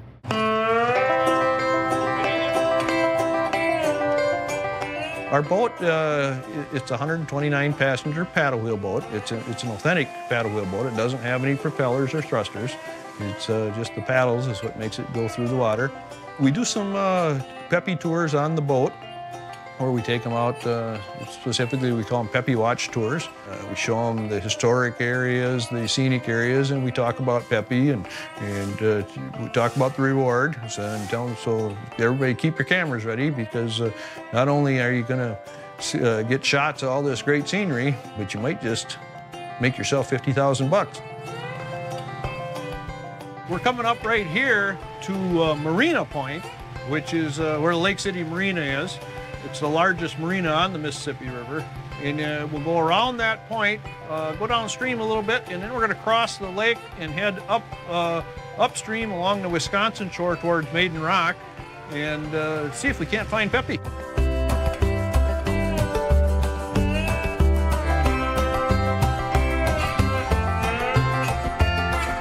So I think what's interesting is we always talk about it being a single creature, but in actuality, there may be several of these creatures, especially if there have been hundreds of years of sightings, that there may be enough to reproduce. I've always felt like there has to be a pod or several creatures because I just don't see, the sightings go back hundreds of years, and I don't see how any one creature could be alive that long. Yes. So I think there's a small community of them, and probably they're fairly large, so just the size of them probably keeps the number in the community down to a certain degree, because we aren't the ocean with unlimited depth and places to go. So I think you're right. I think there's got to be more than one. Based on a lot of the reports I've received, that whether the creature is harmless or cute or not, people were afraid of it. And of course, if you're swimming in the water, water skiing, boating, and a large beast 30 to 40 feet, by some accounts even 10 feet, comes up next to you, that's going to be terrifying, whether it's a sturgeon, whether it's a giant catfish, a bull shark, or an unknown species.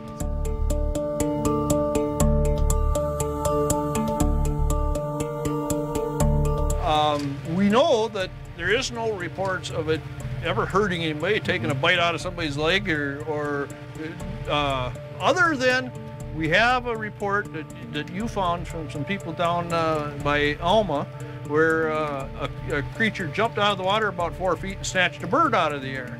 And that's really the only sighting we have where it's actually feeding on anything.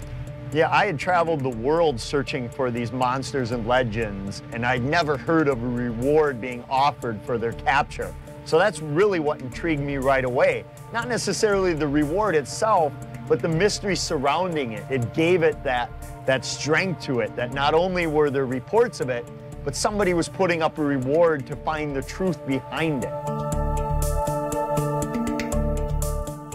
Well, you know, I hear from several different people that have had expeditions that they're interested in the reward, but I don't think that is their main impetus. I think they have a desire to solve mysteries. Yes. And if they get a reward for doing it, that's just icing on the cake. But yes. What they really want is, here's a mystery. It's documented for hundreds of years. Mm-hmm. It's unsolved. Let's solve this mystery. Yes. Everybody wants to solve a mystery. In 2009, Heidi Fryer, a filmmaker from Wisconsin, led a self-funded expedition to document the existence of Pepe and perhaps win the $50,000 reward. On their very first outing, the team had a disturbing encounter. The detailed account of what happened that day has become a part of Lake Pepin lore.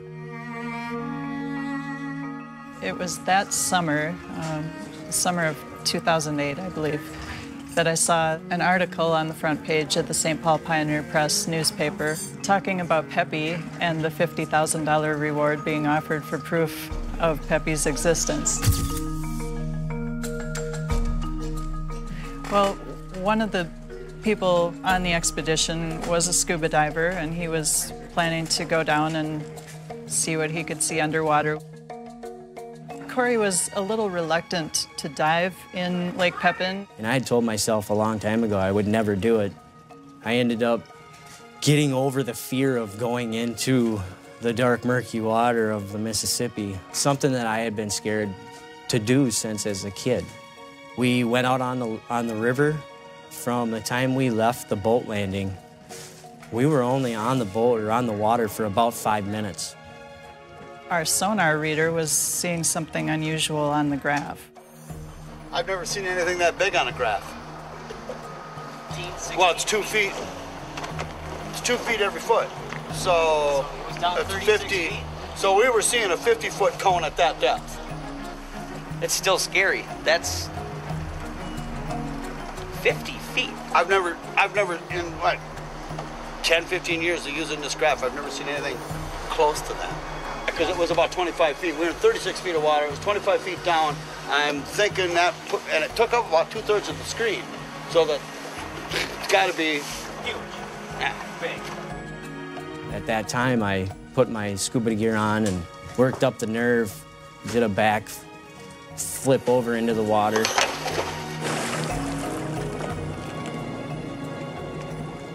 And it was like maybe 10, 15 minutes into it. I was kind of getting comfortable, you know, getting that fear gone, and right at the end there, everything just kind of went quiet.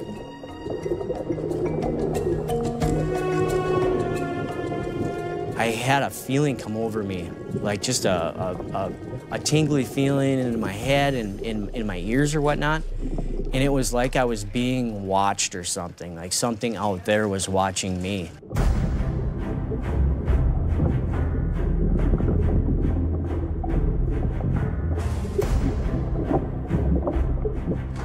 And right about that time, I seen something real close to me in black in color, kind of looked smooth. I never touched it, nor did I don't believe it touched me. I didn't see any kind of fins or head or anything like that. But as quick as I seen it, all of a sudden it moved, and I seen it like move and left. And it kind of threw me around like a whirlpool or a wave that was, you know, straight up and down. And right at that point, as I got thrown around, and I was freaked. I see it. It's big. Took off to the surface, seen where the bolt was. My regulator flew out of my mouth. It's gotta be it. It's booked. When Corey came out of the water, I was worried about him. Oh, get me out of this water. It's big. I bumped into it. He was obviously terrified, and we didn't know what had happened.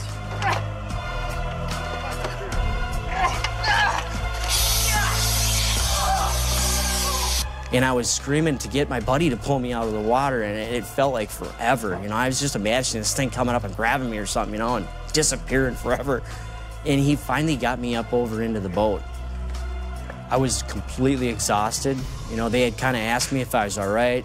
I said I was all right, but it just kind of ended right there as far as my experience of that.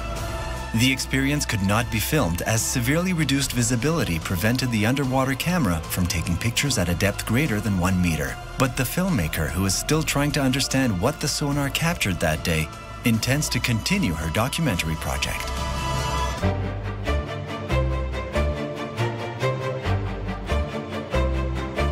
Despite high hopes, no observations recorded in the past 150 years have helped prove the existence of a monster or unexplained phenomenon in Lake Pepin. The many photos submitted by alleged witnesses have all been deemed inconclusive. None of this surprises Dr. Jay Epping, a veterinarian. He believes that Corey, the diver who had a terrifying experience at the bottom of Lake Pepin while participating in a documentary film, was probably surprised by a very big fish. If I had to guess what Peppy the lake monster is, I'd have to say it's probably most likely something like a sturgeon or some big fish. A lot of people are going to be out on the water and see sturgeon, which can get 7 feet long, up to 200 pounds. They see they see a big fish like that cresting over the water. They're going to say, "Oh my God, what is that thing?" It's probably a fish. There's usually always an explanation, and it's not a monster. Whether it be a log, whether it be waves rolling over something, or an optical illusion, it could be that. But the most likely thing it would be, my guess would be, it would be a sturgeon.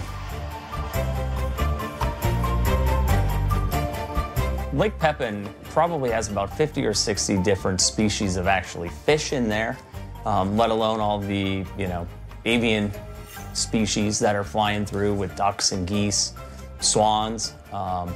But for the majority of it, there's a huge abundance of aquatic wildlife in Lake Pepin. And to go back a little further, when we were first viewing that image on the sonar, our depth finder, you can judge approximate size by the blips, we call them, on those sonar. Well, this particular image that we seen on there, we were guessing anywhere from 6 to 8 feet wide and 26, 27 or so feet to roughly 35 feet long.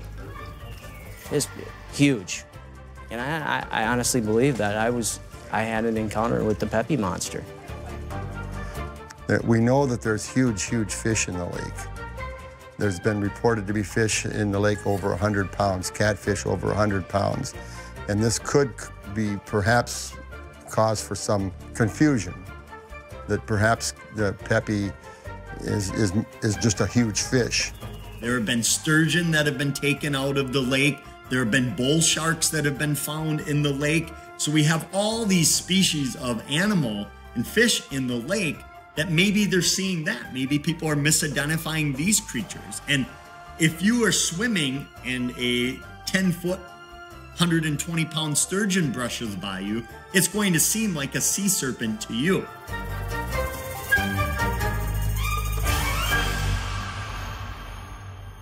I guess the possibility exists that it could be a new fish species, but again, that would be highly unlikely. Given our Department of Natural Resources and the gill nets and the test nets that they do in all the river and lake systems in Minnesota, we're going to notice that coming in, because our DNR is constantly looking for invasive species that we have here, like the flying carp and zebra mussels and all that. So the amount of monitoring that we're doing, of our waterways, it's not going to be a new fish, and if there is, we're going to know about it right away. Ancient legends, disturbing encounters, blurry images, but still no physical evidence of a monster living in Lake Pepin. So why do some people continue to believe?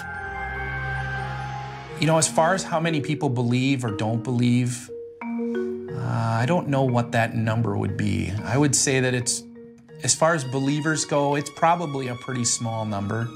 of people who actually believe that there's something out there.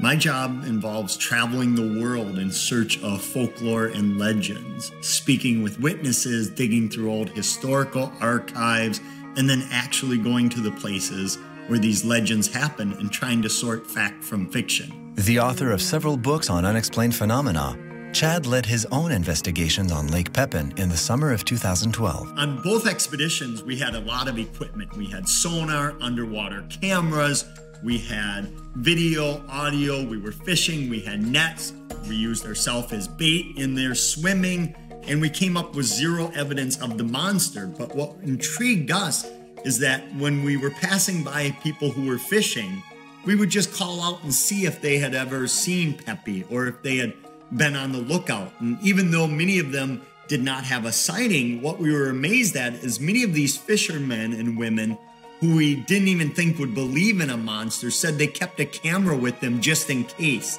In the absence of tangible evidence, photographs are often the only tools available to help unravel the mystery. I've seen several photos of what people believe are Pepe. And sure, it looks like it could be a Loch Ness monster sort of creature, but you look at those things and you also say, you know what, that could be a log, you know, that's floating down the river at the right time, the undulation that's there. You could have waves going over the top of something. So, yeah, I mean, can it look, you can make anything look like anything. I mean, I could take 2 hot dogs and stick them in the water and potentially make it look like a lake monster if I wanted. Sometimes the pictures we see, well, there's this newfangled thing called Photoshop. I don't know if you've heard of it, but it's amazing the things that they can do with Photoshop these days. Now, that didn't exist 30 years ago, and there are these old photos out there that I don't know how you fake something that looks long and skinny swimming through the water, so. And then we also have to look at, you know, look at society right now. We're all running around with cell phones. We're all running around, you know, attached at the hip to our, you know, camera phones. If something like that's out there, we're gonna have really good photographic, you know, evidence of that.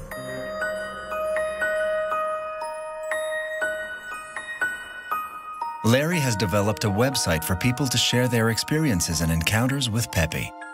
The problem, according to some, is that the site also serves as a tool to promote tourism on Lake Pepin. Before the reward, there wasn't a repository for people to say, I have a sighting. You'd see something out on the lake and you didn't, there wasn't anything that you could do with it. So that was part of why we created the website, along with the reward, is we assume now people are going to say, we saw something, so now they have a place they can report it to, and we can start being a library of those sightings. Local citizens commented, of course, like everything else, you've got your naysayers or whatnot. You know, some people say, hey, Larry's trying to make a name for himself, but having worked with Larry, he wanted to create a tourism draw to bring people in the region, because once they're here, it's a very beautiful area. I doubt that Pepe was created just to attract tourists. There's a possibility that Pepe was remanufactured from some time back. But I think there is a mystique or a mysterious creature or creatures in the lake. I think Larry rejuvenated the monster, that these stories have been circulating for hundreds of years, but again, they were nearly forgotten, and Larry just simply dragged them out of the history books and made them relevant again. There's that segment of the population that says, oh, what are you doing? You just look like a bunch of goofballs, you know? But I have heard that there are people that come to Lake City because, hey, I heard this story about Pepe, so I wanted to come to Lake City and to see what it was all about and to go out and look at the lake. And so if it drums up business in that regard, then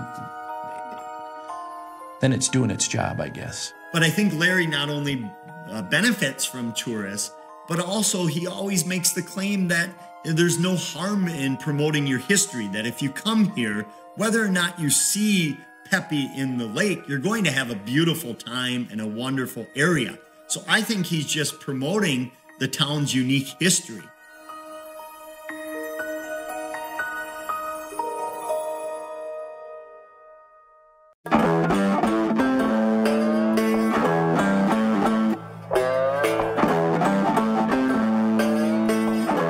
The Red Wing Brewery is a popular bar in a neighboring town of Lake City called Red Wing, also located on Lake Pepin.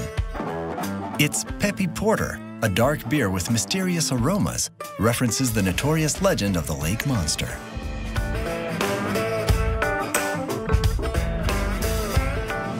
We have 13 varieties that we brew in our brew house.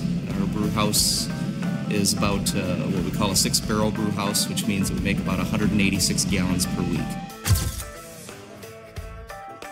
We have several of our own styles that we serve, ranging anywhere from a lighter ale to a darker stout.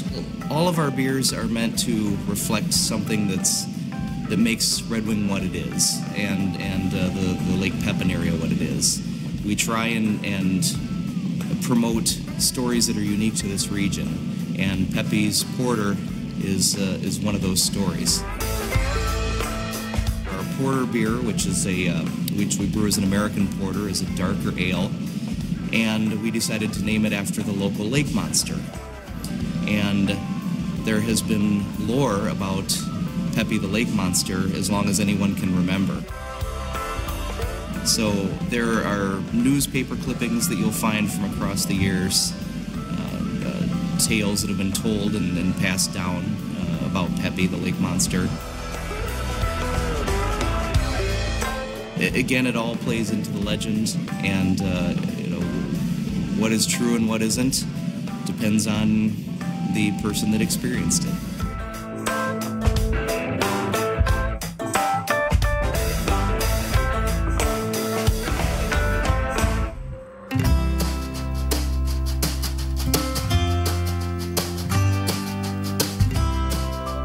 As is the case for the vast majority of freshwater mythical monsters, the existence of Pepe has not been proven.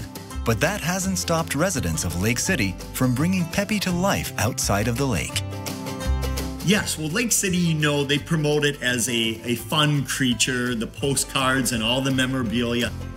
Pepe is a fun monster for most people in the community. The children in the community look for Pepe and laugh and giggle and talk about Pepe. Today, we portray him as a child-friendly monster. We tell children he's shy. That's why you never see him, because he's shy.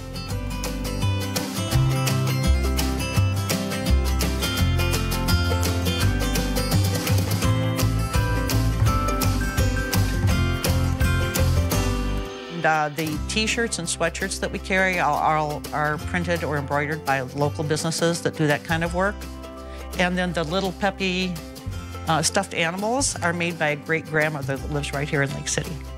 Evelyn is a great-grandmother, and she has the copyright permission from Larry Nielsen to make these, and they're all made by hand. She buys the fabric and cuts it out and embroiders the eyes on and stuffs them. She said the stuffing is the hardest part. While the legend lives on in the streets of Lake City, research continues under the surface of the water. For Heidi and Corey, despite the technical challenges facing their investigation and with no offense intended to the many skeptics, hope springs eternal.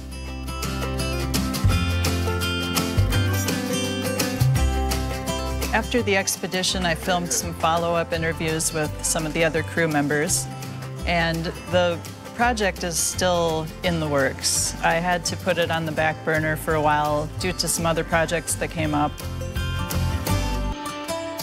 I believe that, my belief is that that fish or mammal in particular is a solo all by itself. My belief. And the reason I say that is if there were more of them, I think you would see more sightings. There'd be more knowledge of them.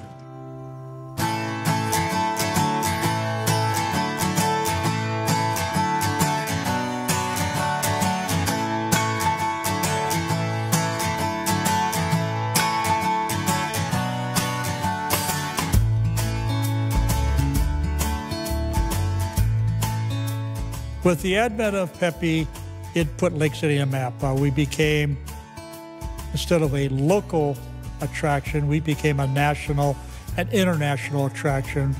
Because according to Mr. Nielsen, he does get visitors from various countries in Europe and from Asia that specifically come to this lake to find Pepe. Whenever there's a sighting of something like Pepe the lake monster, there's always a boom to any locality where that is, and that's great for the town. Do I think it's likely that there actually is a monster out there that exists? I don't think it's likely, but you know what? No one can say for certain because no one has found this thing washed up on shore. No one has had it, come up and take a breadcrumb out of your hand. And I'm certain there are people out there that truly believe they saw this, and if that's what they believe, great. And if other people want to come and take the chance, in Lake City to try to see if they can find Pepe, great. Good for everyone involved. We know for a fact that people come to town just to see or hope for an opportunity or possibility to see the monster, Pepe. I believe, overall, I'd say the community is embracing Pepe as our mascot. I think people, when we started talking about Pepe and our Tourism Bureau offered the reward, it reminded people that Lake Pepin is a beautiful place to come and visit and that we were here. So it gave our town and our lake and our whole area some publicity.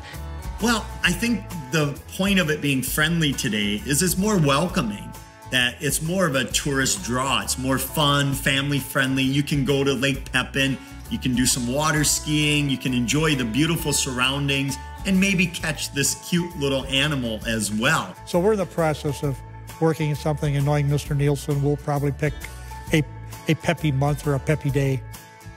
And if I was going to pick a Pepe day, it'll be that April day in 1871 when the two fishermen discovered him.